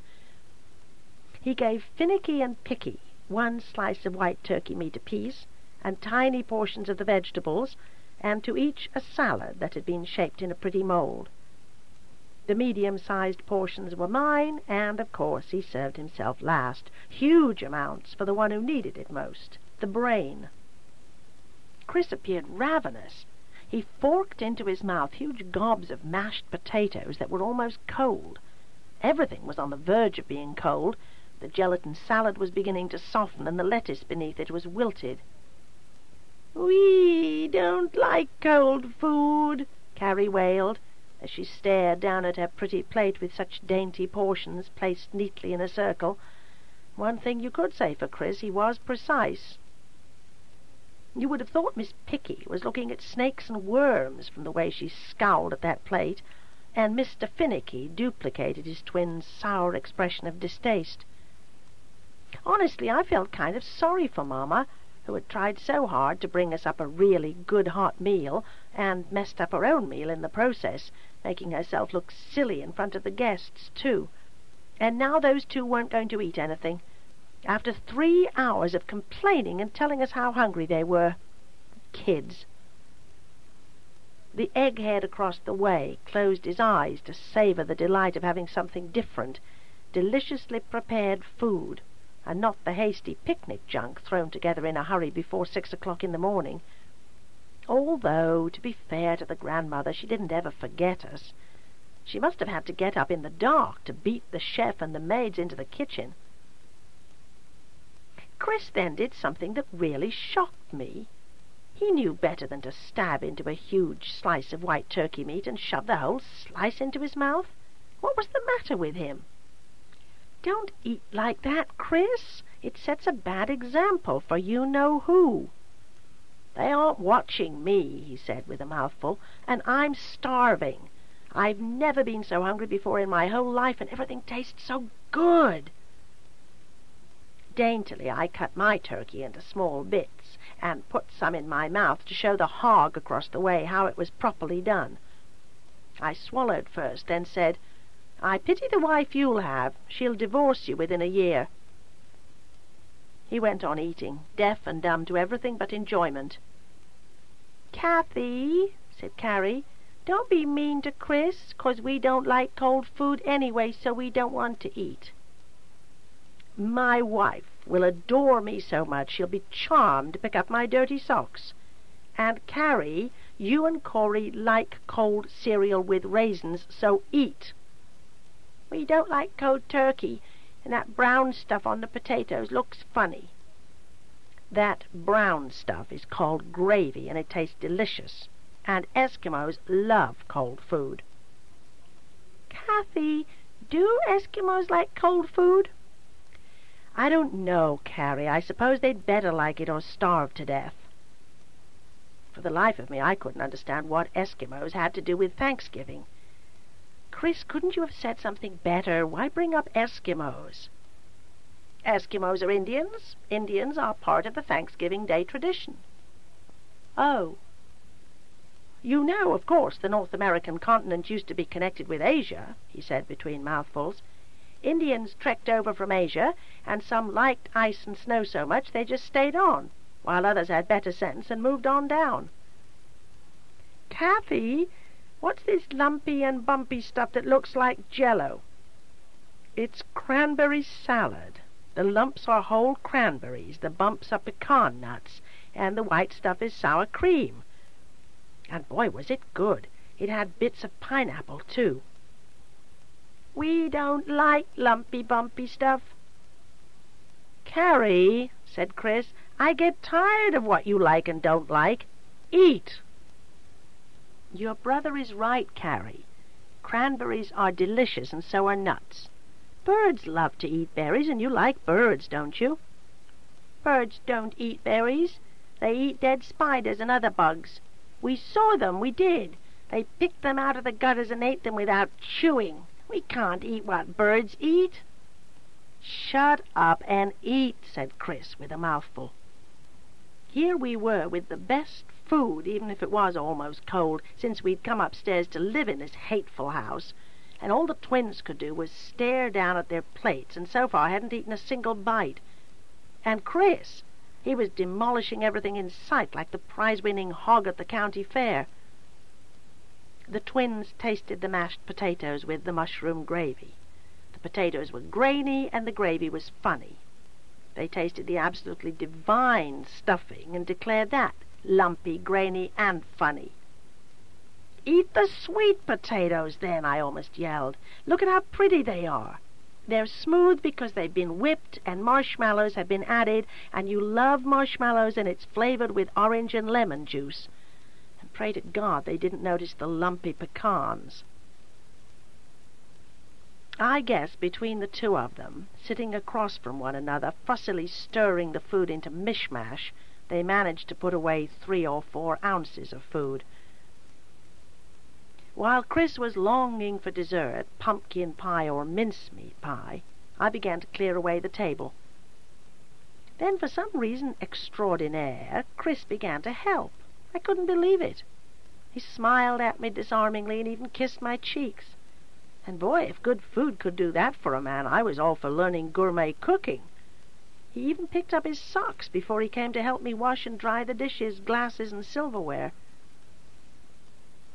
10 minutes after Chris and I had everything neatly stored away under the table and covered over with the clean towel, the twins simultaneously announced, "We're hungry. Our stomachs hurt." Chris read on at his desk. I got up from the bed after laying aside Lorna Doone, and without saying one word I gave to each of the twins a peanut butter and jelly sandwich from the picnic basket. As they ate, taking tiny bites, I threw myself down on the bed and watched them with real puzzlement. Why did they enjoy that junk? Being a parent wasn't as easy as I used to presume, nor was it such a delight. "Don't sit on the floor, Corey. It's colder down there than in a chair." "Don't like chairs," said Corey. Then he sneezed. The very next day Corey came down with a severe cold. His small face was red and hot. He complained that he ached all over and his bones hurt. "Kathy, where is my mamma, my real mamma?" Oh, how he wanted his mother. Finally she did show up. Immediately she became anxious as she viewed Corey's flushed face, and she rushed away to fetch a thermometer. Unhappily she returned, trailed by the detested grandmother. With the slim stem of glass in his mouth, Corey stared up at his mother as if at a golden angel come to save him in his time of distress, and I, his pretend mother, was forgotten. "Sweetheart, darling baby," she crooned, and she picked him up from the bed and carried him to the rocker where she sat down to put kisses on his brow. "I'm here, darling. I love you. I'll take care of you and make the pains go away. Just eat your meals and drink your orange juice like a good little boy, and soon you'll be well." She put him to bed again and hovered over him before she popped an aspirin into his mouth and gave him water to swallow it down. Her blue eyes were misted over with troubled tears, and her slim white hands worked nervously. I narrowed my eyes as I watched her eyes close and her lips move as if in silent prayer. 2 days later, Carrie was in the bed beside Corey, sneezing and coughing too, and her temperature raged upward with terrifying swiftness, enough to panic me. Chris looked scared too. Listless and pale, the two of them lay side by side in the big bed, with little fingers clutching the covers high under their rounded chins. They seemed made of porcelain, they were so waxy white, and their blue eyes grew larger and larger as they sank deeper and deeper into their skulls. Dark shadows came under their eyes to make them seem haunted children. When our mother wasn't there, those two sets of eyes pleaded mutely with Chris and me to do something, anything, to make the misery go away. Mama took a week off from the secretarial school so she could be with her twins as much as possible. I hated it that the grandmother felt it so necessary to trail after her every time she showed up, always putting her nose in where it didn't belong, and her advice when we didn't want her advice.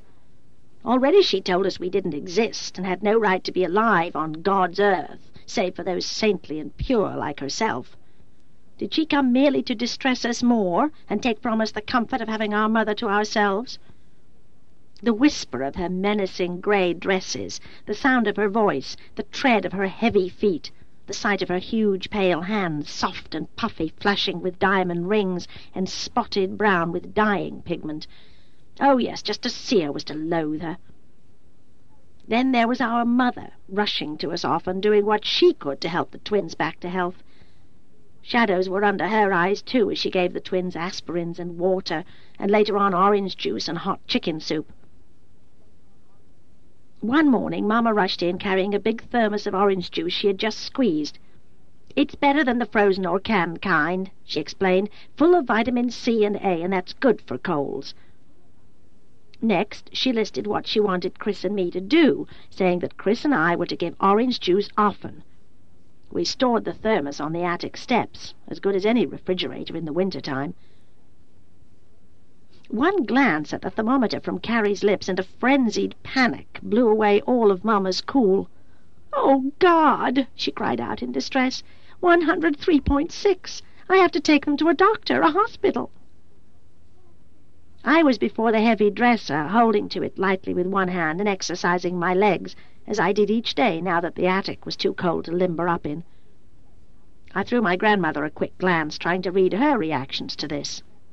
The grandmother had no patience for those who lost control and made waves. "Don't be ridiculous, Corinne. All children run high fevers when they are sick. Doesn't mean a thing. You should know that by now. A cold is just a cold." Chris jerked his head up from the book he was pursuing. He believed the twins had the flu, though how they had caught the virus he couldn't guess. The grandmother continued, "Doctors, what do they know about curing a cold? We know just as much. There are only 3 things to do. Stay in bed, drink lots of liquids, and take aspirins. What else? And aren't we doing all of those things?" She flashed me a mean look. "Stop swinging your legs, girl. You make me nervous." Again she directed her eyes and her words at our mother. "Now, my mother had a saying, colds take 3 days coming, 3 days staying, and 3 days leaving." "What if they have the flu?" asked Chris. The grandmother turned her back and ignored his question. She didn't like his face. He resembled our father too much. "I hate it when people who should know better question those who are older and far wiser. Everyone knows the rule for colds. 6 days to start and stay and 3 days to leave. That's the way it is. They'll recover." As the grandmother predicted, the twins recovered. Not in 9 days, in 19 days. Only bed rest, aspirins, and fluids did the trick. No prescriptions from a doctor to help them back to health more quickly. By day, the twins stayed in the same bed. By night, Carrie slept with me and Corey with his brother. I don't know why Chris and I didn't come down with the same thing. All night long we jumped up and down to run for water, for orange juice kept cold on the attic stairs. They cried for cookies, for Mama, for something to unstop their nostrils. They tossed and fretted, weak and uneasy, worried by bothersome things they couldn't express except by large, fearful eyes that tore at my heart. They asked questions while they were sick that they didn't ask while they were well, and wasn't that odd? Why do we stay upstairs all the time? Has downstairs gone away? Did it go where the sun hides? Don't Mama like us no more? Any more, I corrected. Why are the walls fuzzy? Are they fuzzy? I asked in return. Chris, he looks fuzzy too. Chris is tired. Are you tired, Chris? Kinda. I'd like for you both to go to sleep and stop asking so many questions. And Kathy is tired, too. We'd both like to go to sleep and know the two of you are sleeping soundly, too. We don't sound when we sleep. Chris sighed, picked up Corey, and carried him over to the rocker, and soon Carrie and I were seated on his lap. There we rocked back and forth, telling stories at 3 o'clock in the morning. We read stories on other nights till 4 in the morning. If they cried and wanted Mama, as they incessantly did, Chris and I acted as mother and father and did what we could to soothe them with soft lullabies. We rocked so much the floorboards started to creak, and surely below someone could have heard. And all the while we heard the wind blowing through the hills. It scraped the skeleton tree branches and squeaked the house and whispered of death and dying, and in the cracks and crevices it howled, moaned, sobbed, and sought in all ways to make us aware we weren't safe. We read so much aloud, sang so much. Both Chris and I grew hoarse and half sick ourselves from fatigue. We prayed every night down on our knees, asking God to make our twins well again. Please, God, give them back to us the way they were. A day came when the coughing eased and sleepless eyelids drooped and eventually closed in peaceful sleep. The cold, bony hands of death had reached for our little ones and was reluctant to let go, for so tortuously, slowly, the twins drifted back to health. When they were well, they were not the same robust, lively pair. Corey, who had said little before, now said even less. Carrie, who had adored the sound of her own constant chatter, now became almost as truculent as Corey. And now that I had the quiet I so often longed for, I wanted back the bird-like chit-chat that rattled on incessantly to dolls, trucks, trains, boats, pillows, plants, shoes, dresses, underpants, toys, puzzles, and games. I checked her tongue, and it seemed pale and white. Fearfully I straightened to gaze down on 2 small faces side by side on one pillow. Why had I wanted them to grow up and act their proper ages? This long illness had brought about instant age. It put dark circles under their large blue eyes and stole their healthy color. The high temperatures and the coughing had left them with a wise look, a sometimes sly look of the old, the tired, the ones who just lay and didn't care if the sun came up or if it went down and stayed down. They scared me. Their haunted faces took me into dreams of death. And all the while the wind kept blowing. Eventually they left their beds and walked about slowly. Legs once so plump and rosy and able to hop, jump, and skip were now as weak as thin straws. Now they were inclined to only creep instead of fly, and smile instead of laugh. Wearily I fell face down on my bed and thought and thought and thought. What could Chris and I do to restore their babyish charm? There was nothing either he or I could do, though we would have given our health to restore theirs. "Vitamins," proclaimed Mamma when Chris and I took pains to point out the unhealthy differences in our twins. "Vitamins are exactly what they need, and what you two need as well. From now on, each one of you must take a daily vitamin capsule."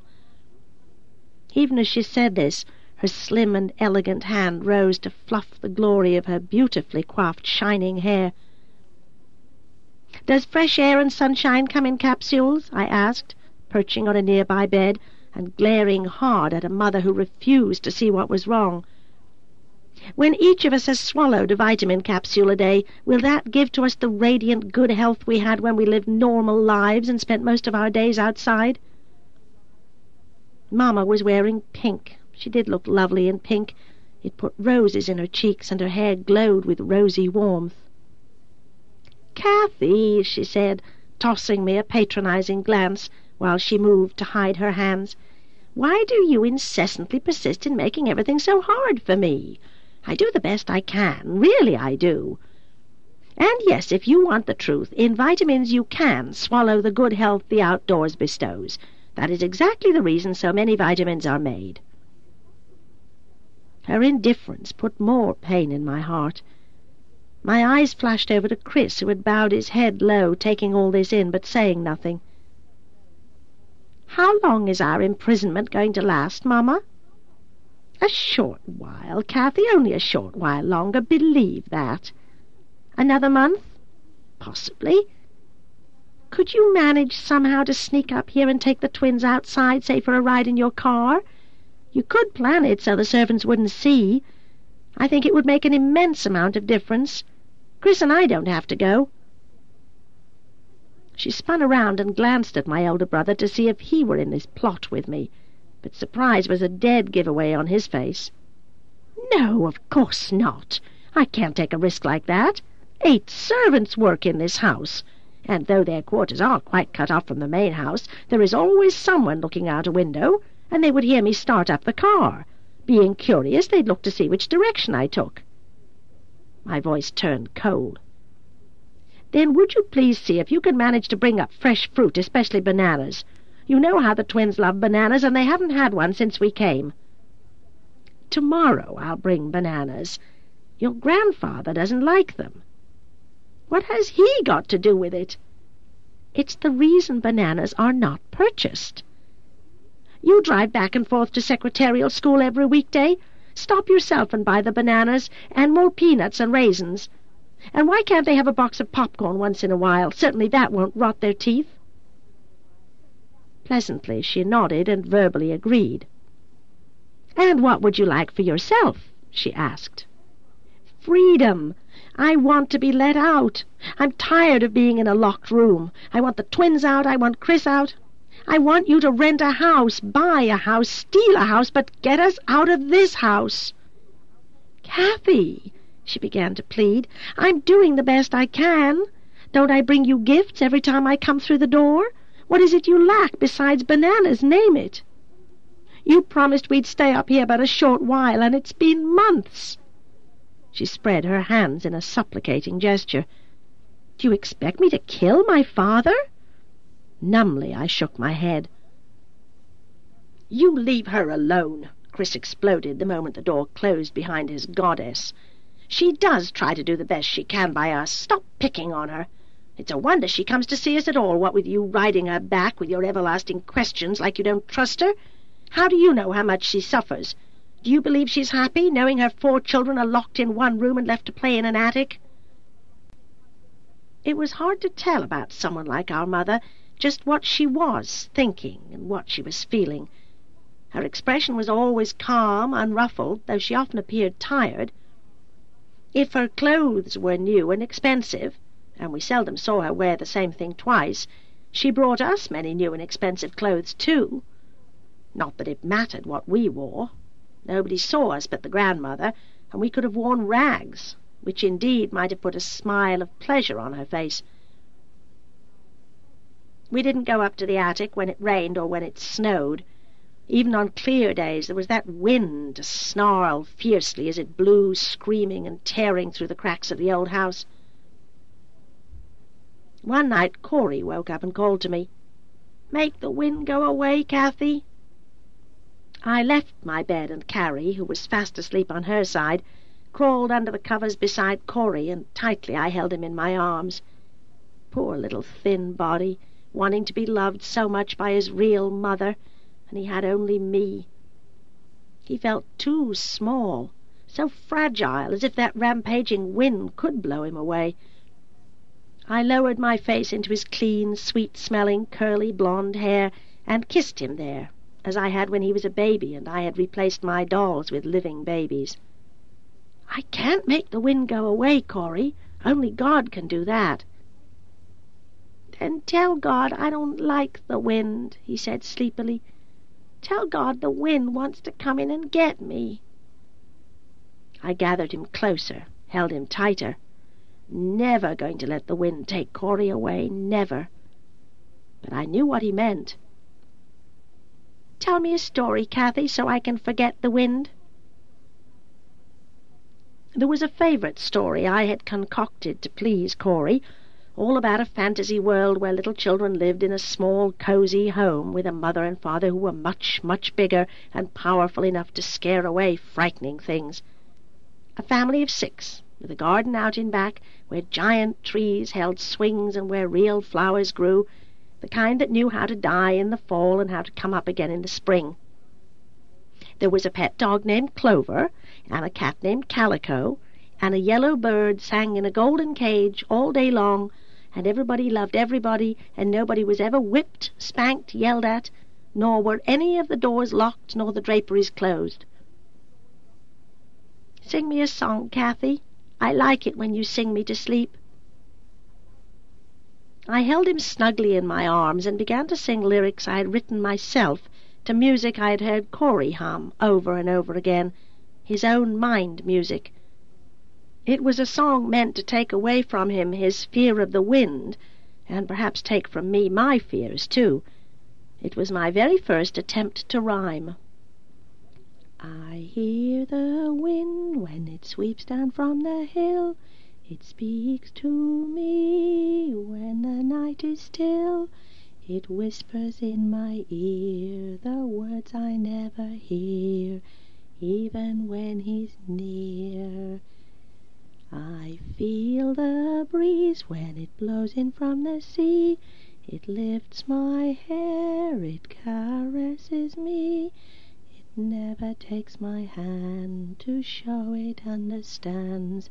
It never touches me tenderly. Someday I know I'm gonna climb this hill. I'll find another day, some other voice to say the words I've gotta hear, if I'm to live another year. And my little one was asleep in my arms, breathing evenly, feeling safe. Beyond his head, Chris lay with his eyes wide open, fixed upward on the ceiling. When my song was over, he turned his head and met my eyes. His 15th birthday had come and gone, with a bakery cake and ice cream to mark the occasion as special. Gifts. They came every day almost. Now we had a Polaroid camera, a new and better watch. Great. Wonderful. How could he be so easily pleased? Didn't he see our mother wasn't the same any more? Didn't he notice she no longer came every day? Was he so gullible he believed everything she said, every excuse she made? Christmas Eve. We had been 5 months at Foxworth Hall. Not once had we been down into the lower sections of this enormous house, much less to the outside. We kept to the rules, we said grace before every meal, we knelt and said prayers beside our beds every night, we were modest in the bathroom, we kept our thoughts clean, pure, innocent. And yet it seemed to me, day by day, our meals grew poorer and poorer in quality. I convinced myself it didn't really matter if we missed out on one Christmas shopping spree. There would be other Christmases when we were rich, rich, rich, when we could go into a store and buy anything we wanted.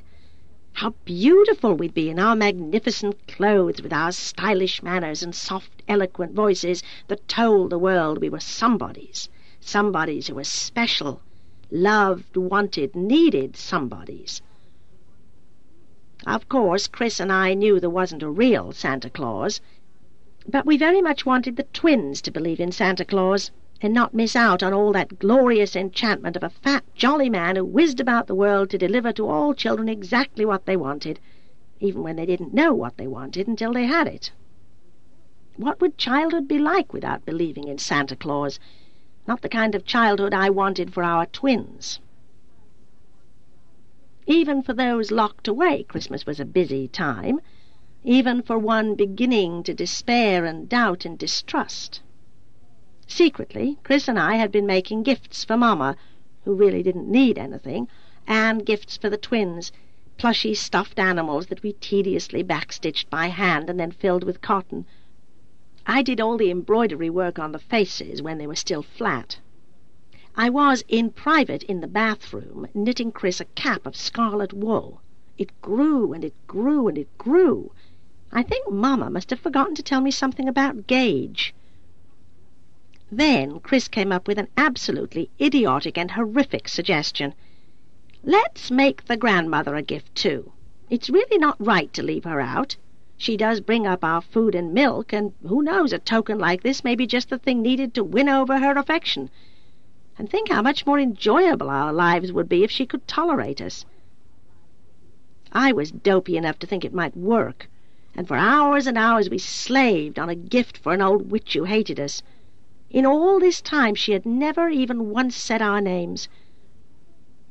We bonded tan linen to a stretcher frame, glued on different coloured stones, then carefully applied gold and brown cording. If we made a mistake, ever so painstakingly, we'd do it over and make it right so she wouldn't notice. She was bound to be a perfectionist who'd see the slightest flaw and frown, and never truly would we give her anything less than our best efforts could produce. "You see," said Chris again, "I really do believe we have a chance in winning her over to our side. After all, she is our grandmother, and people do change. No one is static. While Mamma works to charm her father, we must work to charm her mother. And even if she refuses to look at me, she does look at you." She didn't look at me, not really. She only saw my hair. For some reason she was fascinated by my hair. "Remember, Kathy, she did give us yellow chrysanthemums." He was right.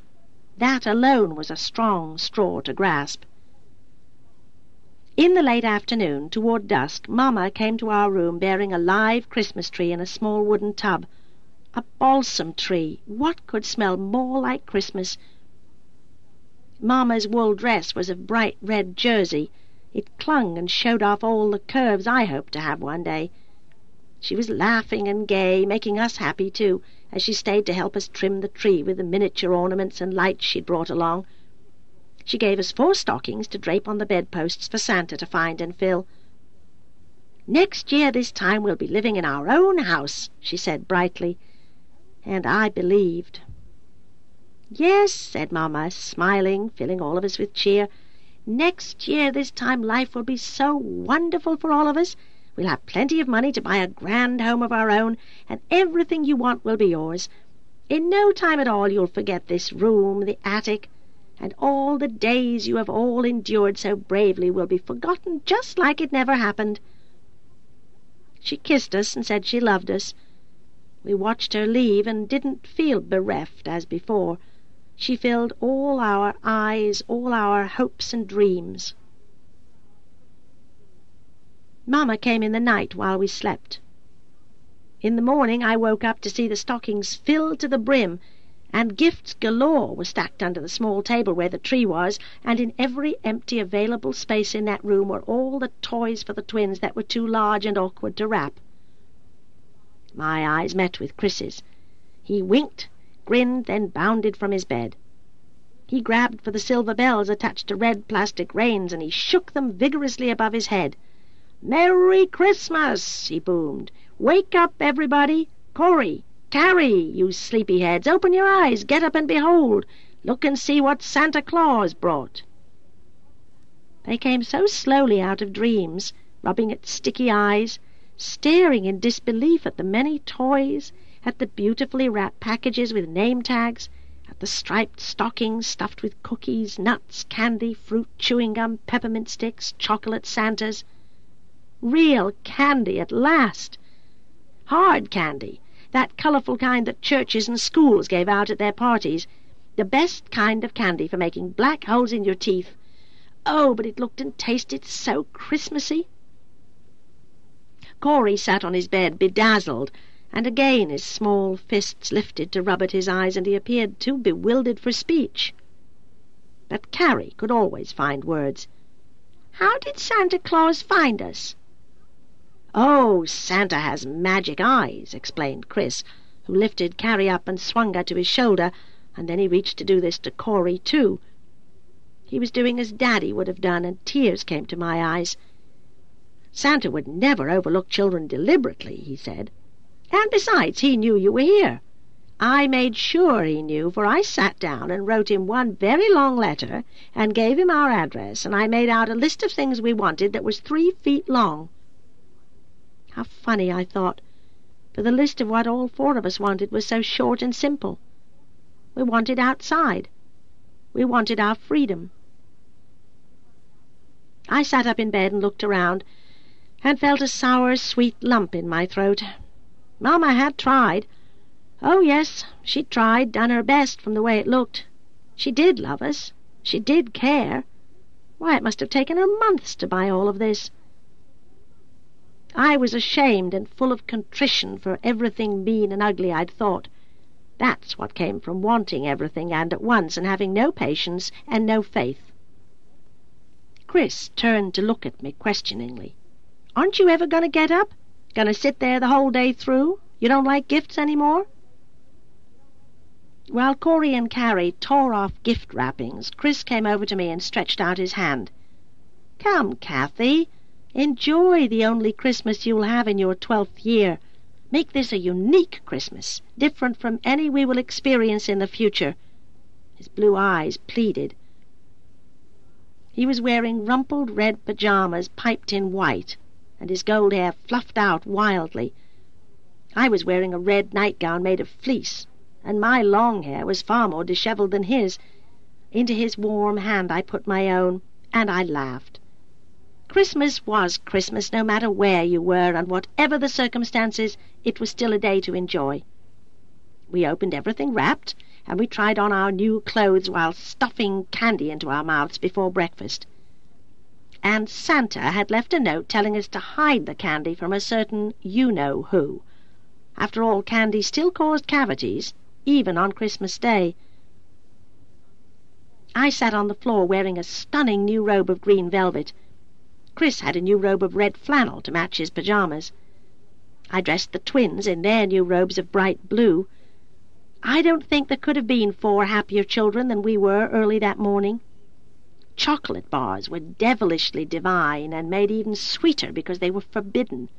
It was pure heaven to hold that chocolate in my mouth and slowly, slowly let it melt while I squeezed my eyelids tight to better savour the taste. And when I looked, Chris had his eyes closed too. Funny how the twins ate their chocolate with wide-open eyes so full of surprise. Had they forgotten about candy? It seemed so, for they appeared to be holding paradise in their mouths. When we heard the doorknob rattle, we quickly hid the candy under the nearest bed. It was the grandmother. She came in quietly with the picnic basket. She put the basket on the gaming table. She didn't greet us with Merry Christmas, nor did she say good morning, nor even smile, or show in any way that this was a special day, and we were not to speak to her unless she spoke to us first. It was with reluctance and fear, and also with great hope, that I picked up the long package wrapped in red foil that had come from one of Mamma's gifts to us. Beneath that beautiful paper was our collage painting, on which all 4 of us had worked to create a child's version of the perfect garden. The old trunks in the attic had provided us with fine materials, such as the gossamer silk to make the pastel butterflies that hovered over bright yarn flowers. How Carrie had wanted to make purple butterflies with red spots. She loved purple combined with red. If ever a more glorious butterfly existed, it wouldn't be a live one. It would be Corey's, made of yellow with green and black splotches and tiny little red stone eyes. Our trees were made of brown cording combined with tiny tan pebbles to look like bark, and the branches gracefully entwined so brightly coloured birds could perch or fly between the leaves. Chris and I had taken chicken feathers from old pillows and dipped them in watercolours and dried them, and used an old toothbrush to comb the matted hairs and make them lovely again. It may be conceited to say that our picture showed signs of true artistry and a great deal of creative ingenuity. Our composition was balanced, yet it had rhythm, style, and a charm that had brought tears to our mother's eyes when we showed it to her. She had to turn her back so we too wouldn't cry. Oh, yes, by far this collage was the very best piece of artwork we had as yet turned out. Trembling, apprehensive, I waited to time my approach so her hands would be empty. Since the grandmother never looked at Chris, and the twins were so terrified of her they shriveled in her presence, it was up to me to give her the gift. And darned if I could make my feet move. Sharply, Chris nudged me with his elbow. "Go on," he whispered. "She'll go out the door in a minute." My feet seemed nailed to the floor. I held the long red package across both my arms. From the very positioning it seemed a sacrificial offering, for it wasn't easy to give her anything when she had given us nothing but hostility and was waiting her chance to give us pain. That Christmas morning she succeeded very well in giving us pain, even without a whip or a word. I wanted to greet her in the proper way and say, "Merry Christmas Day, Grandmother. We wanted to give you a little something. Really, don't thank us. It was no trouble at all. Just a little something to show how much we appreciate the food you bring to us each day and the shelter you have given us." No, she would think me sarcastic if I put it that way. Much better to say something like this. "Merry Christmas, we hope you like this gift. We all worked on it, even Corey and Carrie, and you can keep it so when we're gone you'll know we did try, we did." Just to see me near with the gift held before me took her by surprise. Slowly, with my eyes lifting to bravely meet hers, I held out our Christmas offering. I didn't want to plead with my eyes. I wanted her to take it and like it and say thank you, even if she said it coldly.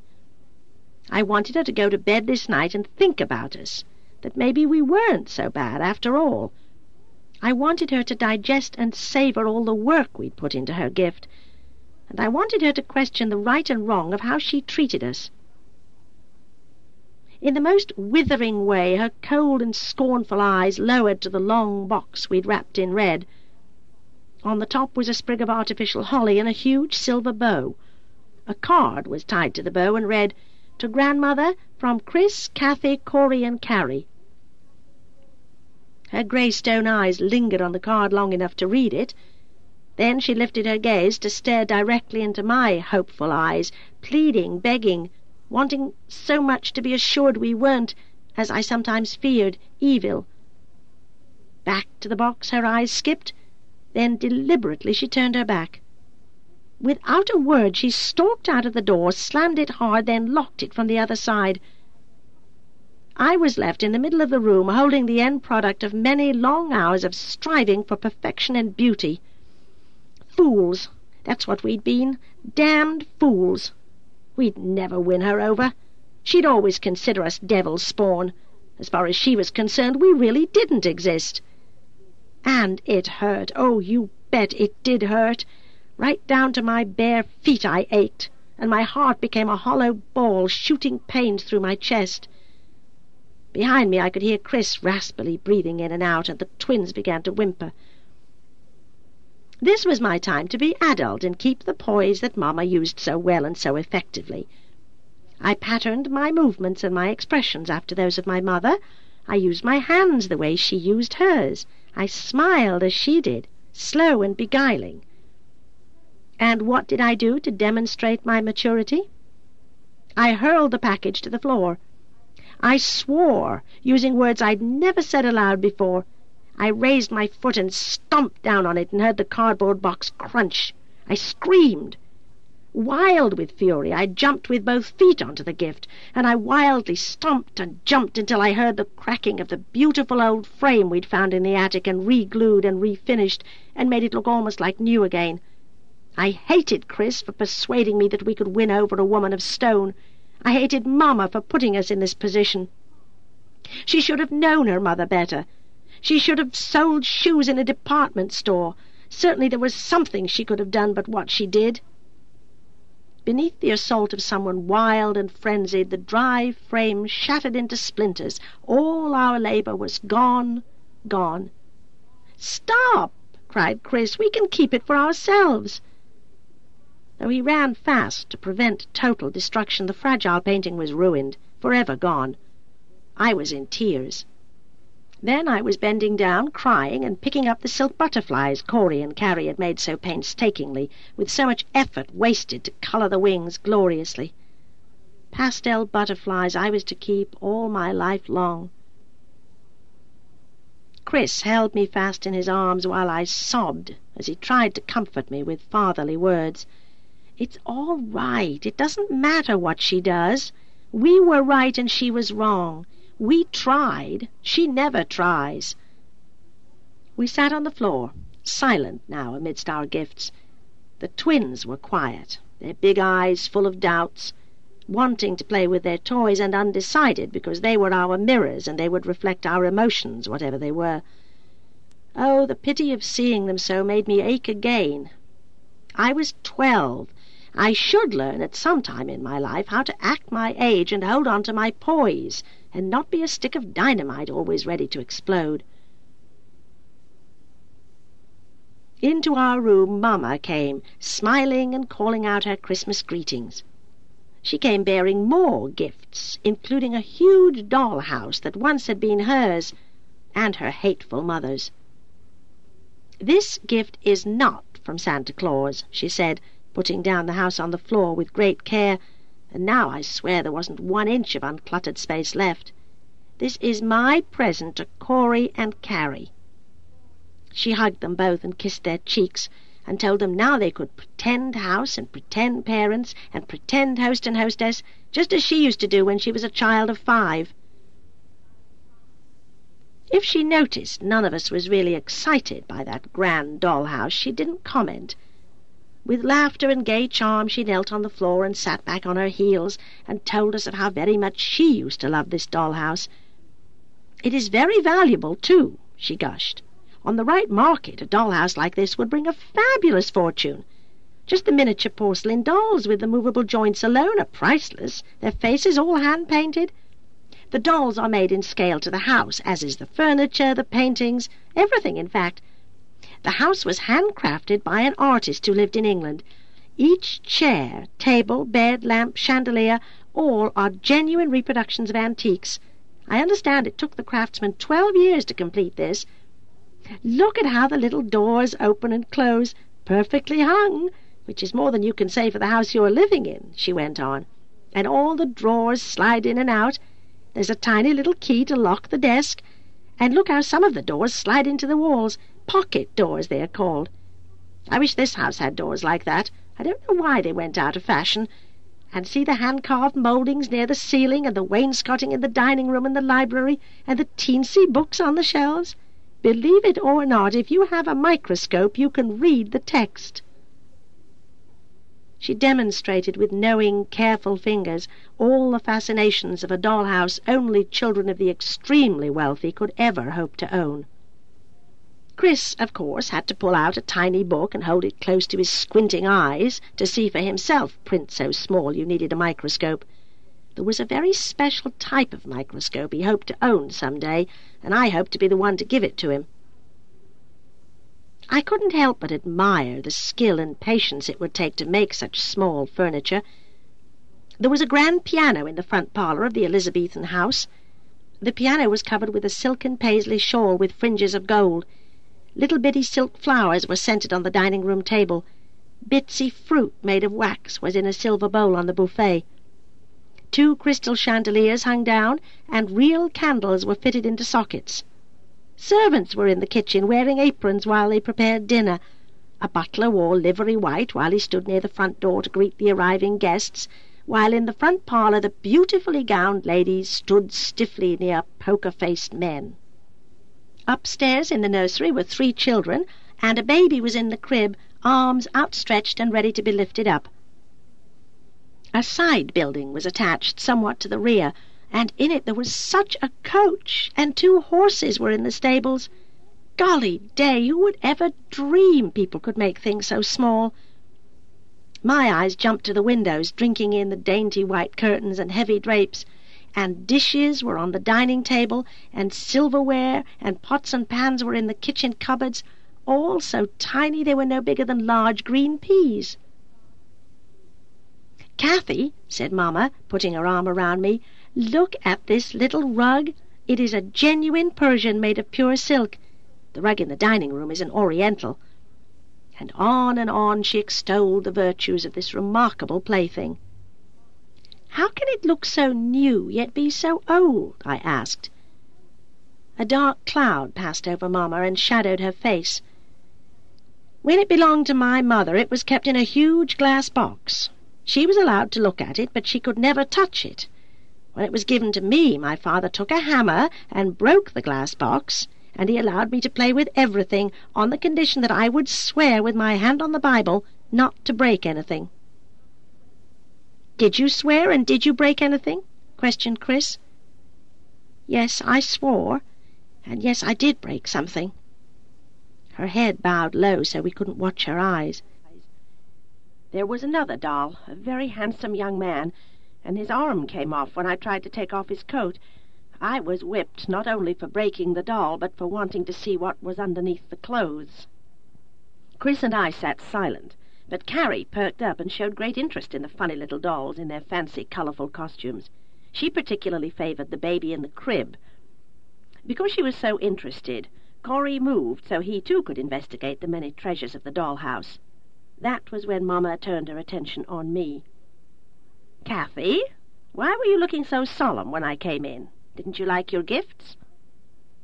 Because I couldn't answer, Chris answered for me. "She's unhappy because the grandmother refused the gift we made for her." Mamma patted my shoulder, but she avoided my eyes. Chris continued, "And thank you for everything. There is nothing you didn't remind Santa Claus to bring. Thank you most of all for the dollhouse. I think our twins are going to have more fun with that than anything else." I fixed my gaze on the 2 tricycles for the twins to ride in the attic and strengthen their thin, weak legs while they pedalled. There were roller skates for Chris and me to use in the attic schoolroom only. That room was insulated with plastered walls and hardwood flooring, making it more soundproof than the rest of the attic. Mamma got up from her knees, smiling mysteriously before she left. Just outside the door she said she'd be back in a second or two, and that is when she really gave us the best gift of all, a small, portable TV set. "My father gave this to me to use in my bedroom, and immediately I knew just who would enjoy it the most. Now you have a real window through which you can view the world." Just the right words to send my hopes flying high into the sky. "Mamma," I cried out, "your father gave you an expensive gift? Does that mean he likes you now? Has he forgiven you for marrying Daddy? Can we go downstairs now?" Her blue eyes went dark and troubled again, and there was no joy when she told us that, yes, her father was friendlier. He had forgiven her for committing a sin against God and society. Then she said something that jumped my heart right up against my throat. "Next week my father is having his lawyer write me into his will.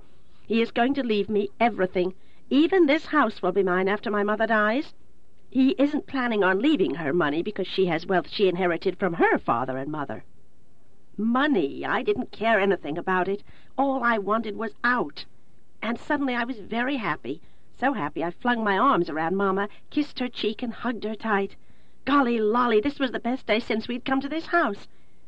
And then I remembered Mamma hadn't said we could go downstairs yet. But we were one step on our way to freedom. Our mother sat on the bed and smiled with her lips, though not her eyes.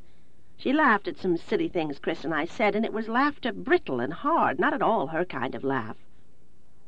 "Yes, Kathy, I have become the dutiful, obedient daughter your grandfather always wanted. He speaks, I obey. He orders, I jump. I have at last managed to please him." She stopped abruptly and looked toward the double windows and the pale light beyond. "As a matter of fact, I have pleased him so well he is giving me a party tonight to reintroduce me to my old friends and the local society. It is to be a grand affair, for my parents do everything in a big way when they entertain. They don't imbibe themselves, but they don't mind serving liquor to those who don't fear hell. So, of course, it will be catered, and there will also be a small orchestra for dancing." "A party? A Christmas party? With an orchestra for dancing and catered? And Mamma was being written into the new will? Was there ever such a happy, wonderful day?" "Can we watch?" Chris and I cried out almost simultaneously. "We'll be very quiet. We'll hide so no one can see us. Please, Mamma, please. It's been so long since we saw other people, and we've never been to a Christmas Day party." We pleaded and pleaded until at last she could resist no longer. She drew Chris and me aside to a far corner where the twins couldn't overhear, and she whispered, "There is one place where the two of you can hide and still be able to watch, but I cannot risk the twins. They're too young to be trusted, and you know they can't sit still for longer than 2 seconds, and Carrie would probably scream out in delight and rivet everyone's attention, so swear on your word of honor you will not tell them." We promised. No, of course we wouldn't tell them, even without a vow to keep our silence. We loved our little twins, and we wouldn't hurt their feelings by letting them know they were missing out. We sang Christmas carols after Mamma had gone, and the day passed cheerfully enough, though there was nothing special in the picnic basket for us to eat. Ham sandwiches, which the twins didn't like, and cold slices of turkey that were still icy as if they had been taken from the freezer. Leftovers from Thanksgiving Day. As evening came on so early, I sat for the longest time gazing over at the dollhouse, where Carrie and Corey played happily with the tiny porcelain people and the priceless miniatures. Funny how much you can learn from inanimate objects that a little girl had once owned and been allowed to look at but never touch. And then another little girl came along, and the dollhouse was given to her, and the glass box smashed just so she could touch the objects inside, so she could be punished when she broke something. A shivering thought came. I wondered just what Carrie or Corey would break and what their punishment would be. I shoved a bit of chocolate into my mouth and sweetened the sourness of my roving, wicked thoughts. Chapter 10. The Christmas Party. True to her word, not long after the twins were sound asleep, Mamma slipped into our room. She looked so beautiful, my heart swelled with pride and admiration, and with some envy, too. Her long formal gown had a skirt of flowing green chiffon. The bodice was of a deeper green velvet, cut low to show off a lot of cleavage. Underneath the streaming panels of lighter green chiffon were shoestring straps that glittered. Diamond and emerald earrings dangled, long and sparkling. Her scent reminded me of a musky, perfumed garden on a moonlit night somewhere in the Orient. No wonder Chris stared at her as if dazzled. Wistfully I sighed, "Oh, God, please let me look like that one day. Let me have all those swelling curves that men so admire." And when she moved, the panels of chiffon floated as wings, leading us out of our sequestered dim place for the first time. Down all the dark and wide halls of the northern wing we followed close at Mamma's silver heels. She whispered, "There's a place where I used to hide when I was a child to watch the adult parties without my parents knowing. It's going to be cramped for the two of you, but it's the only place where you can hide and still see. Now promise again to be quiet, and if you get sleepy, slip unseen back to your room. Remember how to get there." She told us not to watch longer than an hour, for the twins would be frightened to wake up and find themselves alone. Then, possibly, they'd wander out into the hall looking for us, and God alone knew what could happen if they did.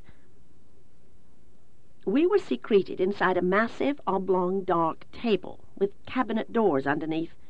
It was uncomfortable and very stuffy, but we could see well enough through the fine mesh-like screen on the back side. Silently, Mamma stole away.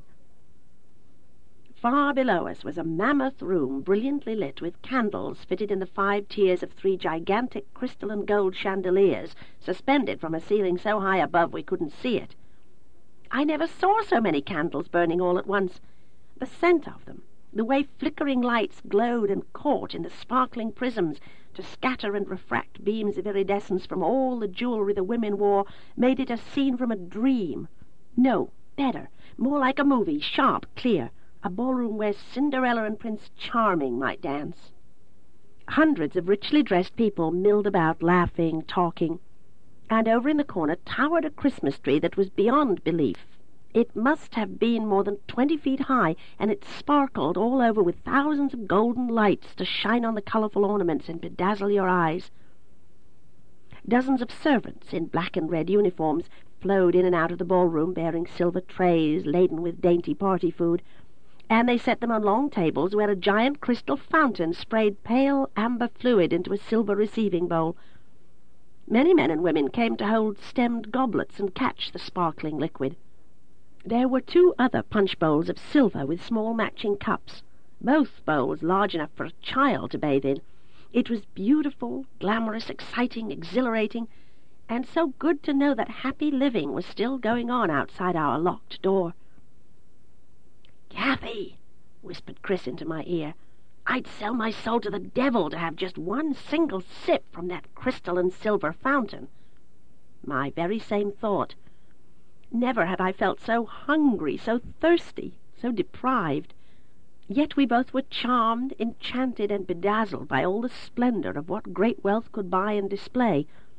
The floor where couples danced was laid out in mosaic patterns, and was waxed so it gleamed like reflecting glass. Huge gold-framed mirrors were on the walls, reflecting back the dancers, so you could hardly tell the images from the reality. The frames of the many chairs and sofas lining the walls were gold-coloured, and the padded seats and backs were of red velvet or white brocade. French chairs, of course. They just had to be Louis XIV or XV. Fancy! Good golly day! Chris and I stared at the couples who were the most beautiful and young. We commented on their clothing, their hairstyles, and speculated on what relationships they had going for them. But most of all we watched our mother, who was the centre of attention. Most often she danced with a tall, handsome man with dark hair and a big moustache. He was the one who brought her stemmed goblets and a plate of food, and they sat on a velvet couch to eat canapes and hors d'oeuvres. I thought they sat too close. Quickly I took my eyes from them to take a look at the three chefs behind the long tables, still cooking what looked like pancakes to me, and little sausages to be stuffed with fillings. The aroma of all that drifted up to us, making our salivary glands overwork. Our meals were monotonous, boring things. Sandwiches, soups, and that everlasting fried chicken and eternal potato salad. Down there was a gourmet feast of everything delicious. Food was hot down there. Ours was seldom even warm. We kept our milk on the attic stairs so it wouldn't sour, and sometimes we found ice on the top. If we kept our picnic basket of food on the attic stairs, the mice stole down to nibble on everything. From time to time, Mamma disappeared with that man. Where did they go, and what did they do? Did they kiss? Was she falling in love? Even from my high and remote place in the cabinet, I could tell that man was fascinated by Mamma. He couldn't take his eyes from her face, or keep his hands from touching her.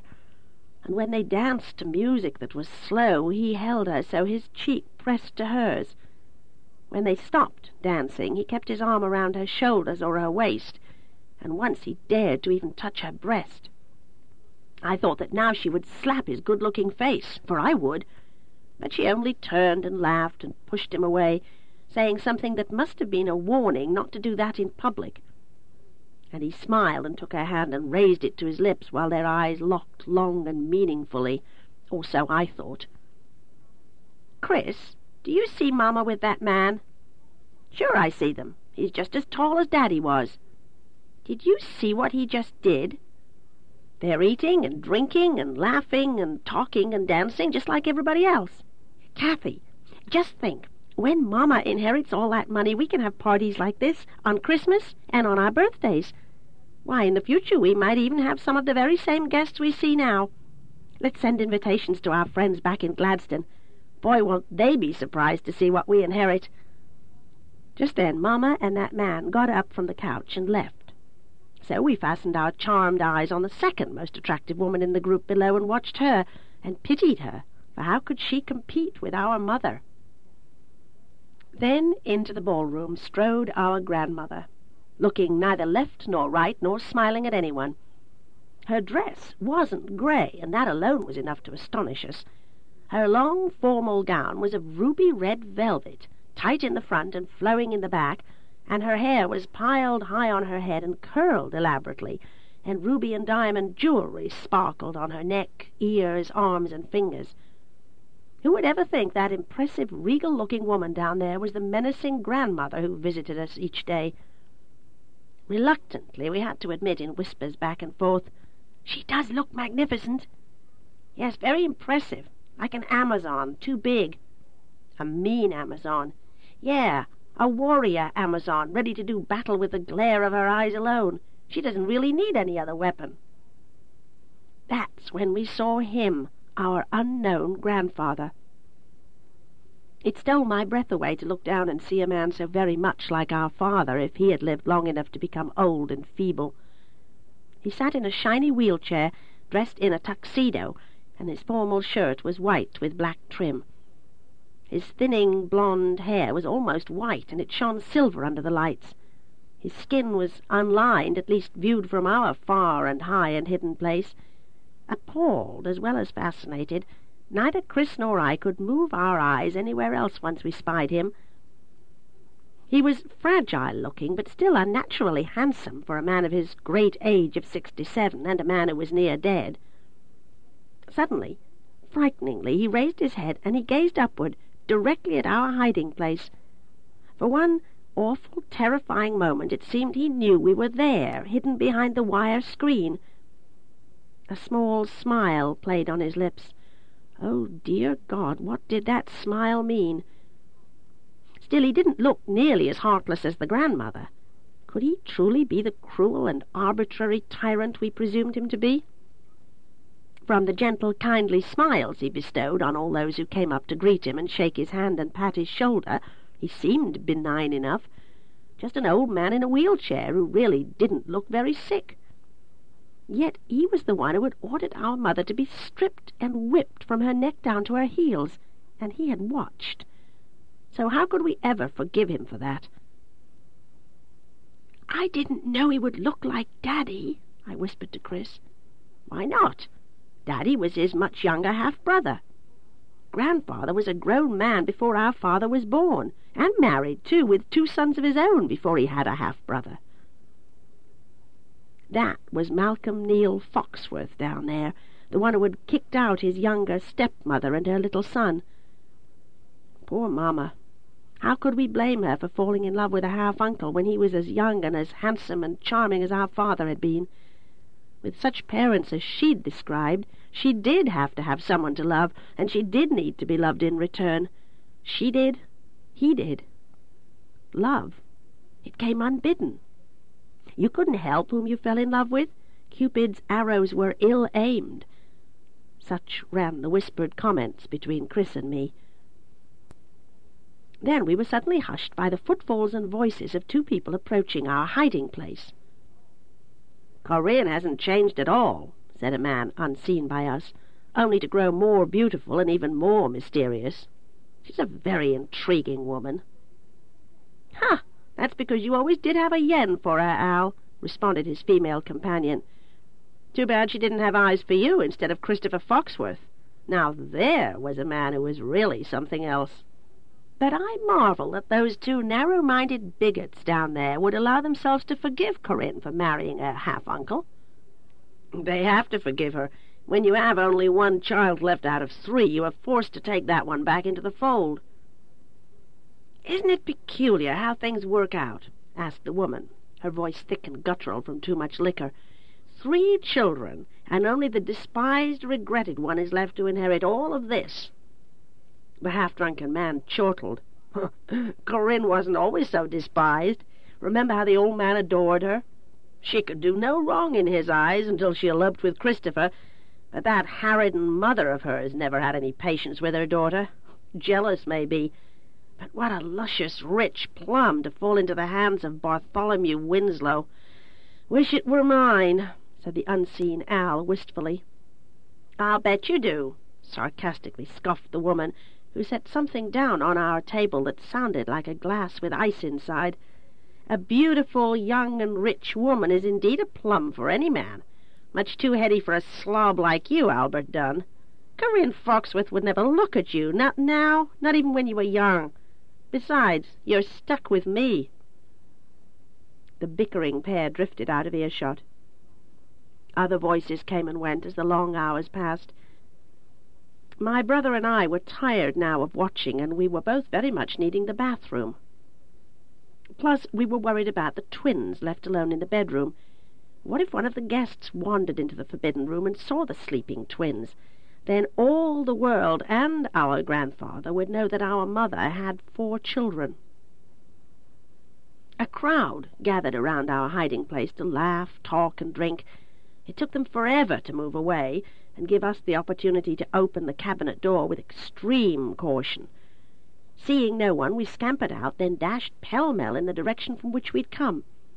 Breathless and panting, our bladders full enough to pop, we reached our quiet, cloistered place unseen, unheard. And just as we'd left them, our twins lay deeply asleep in separate beds. They seemed identical, weak-looking, pale dolls, like children used to look a long time ago in the pictures in history books. They weren't today's kind of children at all.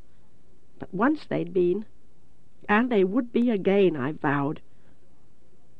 Next thing, Chris and I were arguing over who got to use the bathroom first, and this was easily settled. He just pushed me down on a bed and took off, slamming the bathroom door behind him and locking it. I fumed that it seemed to take him forever to empty his bladder. Good golly, how could he hold so much? Nature's calls eased, bickering over, we huddled together to discuss what we'd just witnessed and overheard. "Do you think Mama plans to marry Bartholomew Winslow?" I asked, twisting my ever-present anxieties into a knot.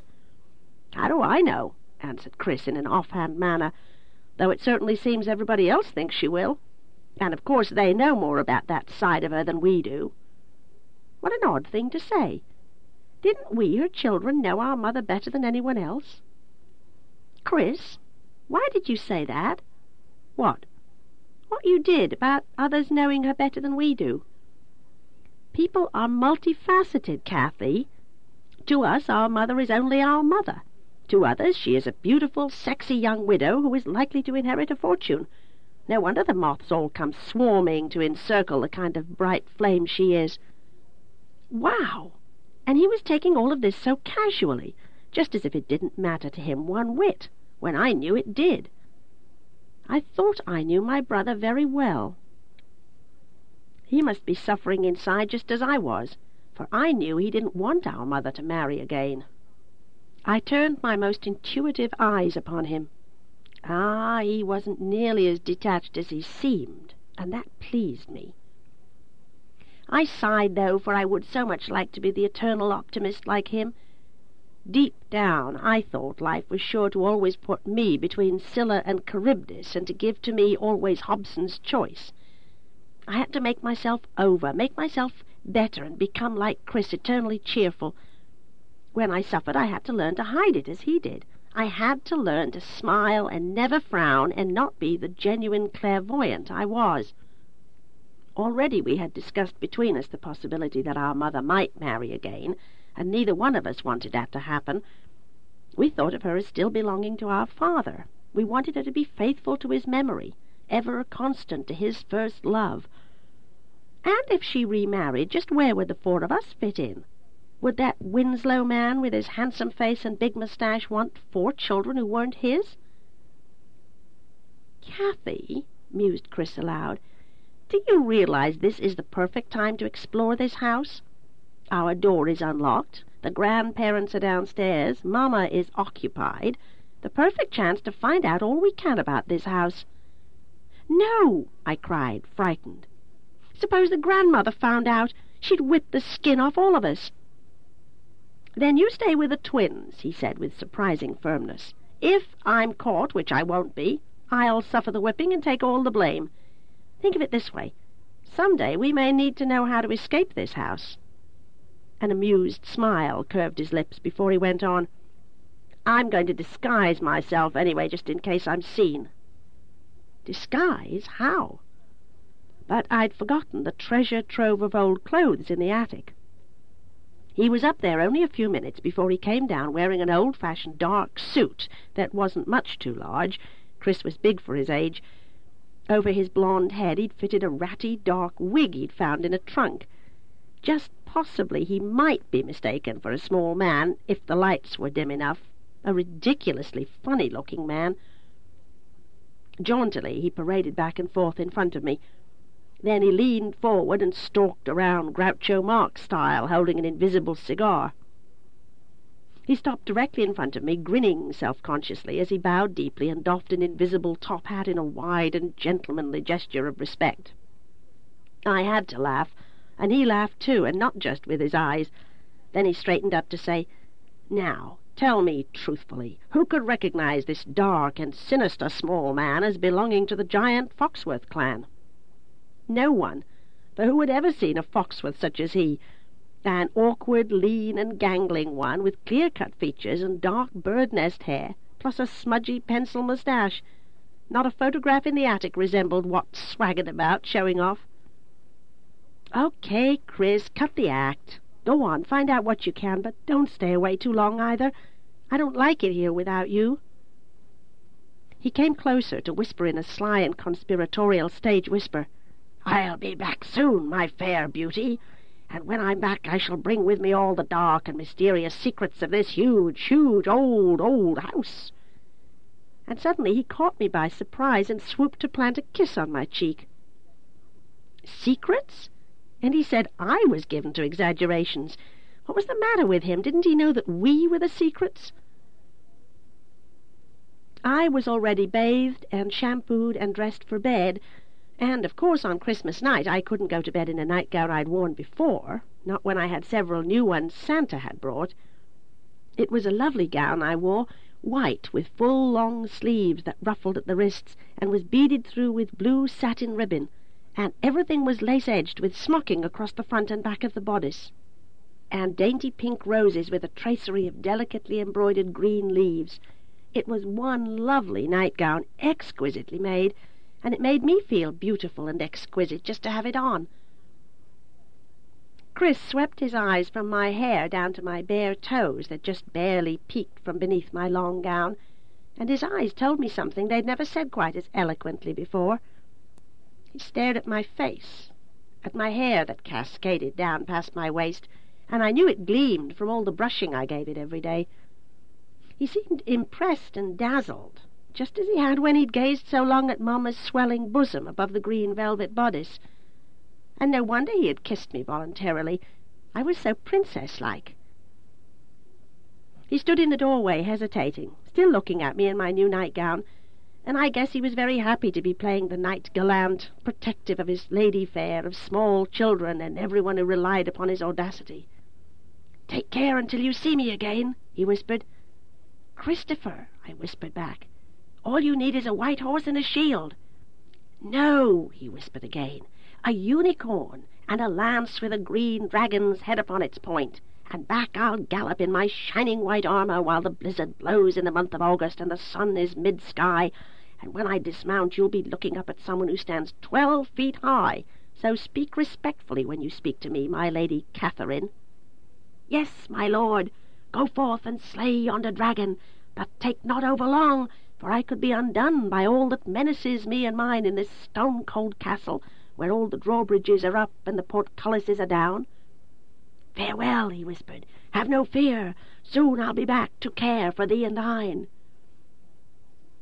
I giggled as I climbed into bed to lie down beside Carrie. Sleep was an elusive stranger that night as I thought about my mother and that man, about Chris, about all boys, about men, about romance and love. As I slipped softly into dreams with music playing down below, my hand lifted to touch the small ring with the garnet heartstone that my father had put on my finger when I was only 7 years old, a ring I'd outgrown so long ago, my touchstone, my talisman, worn now in a very fine gold chain.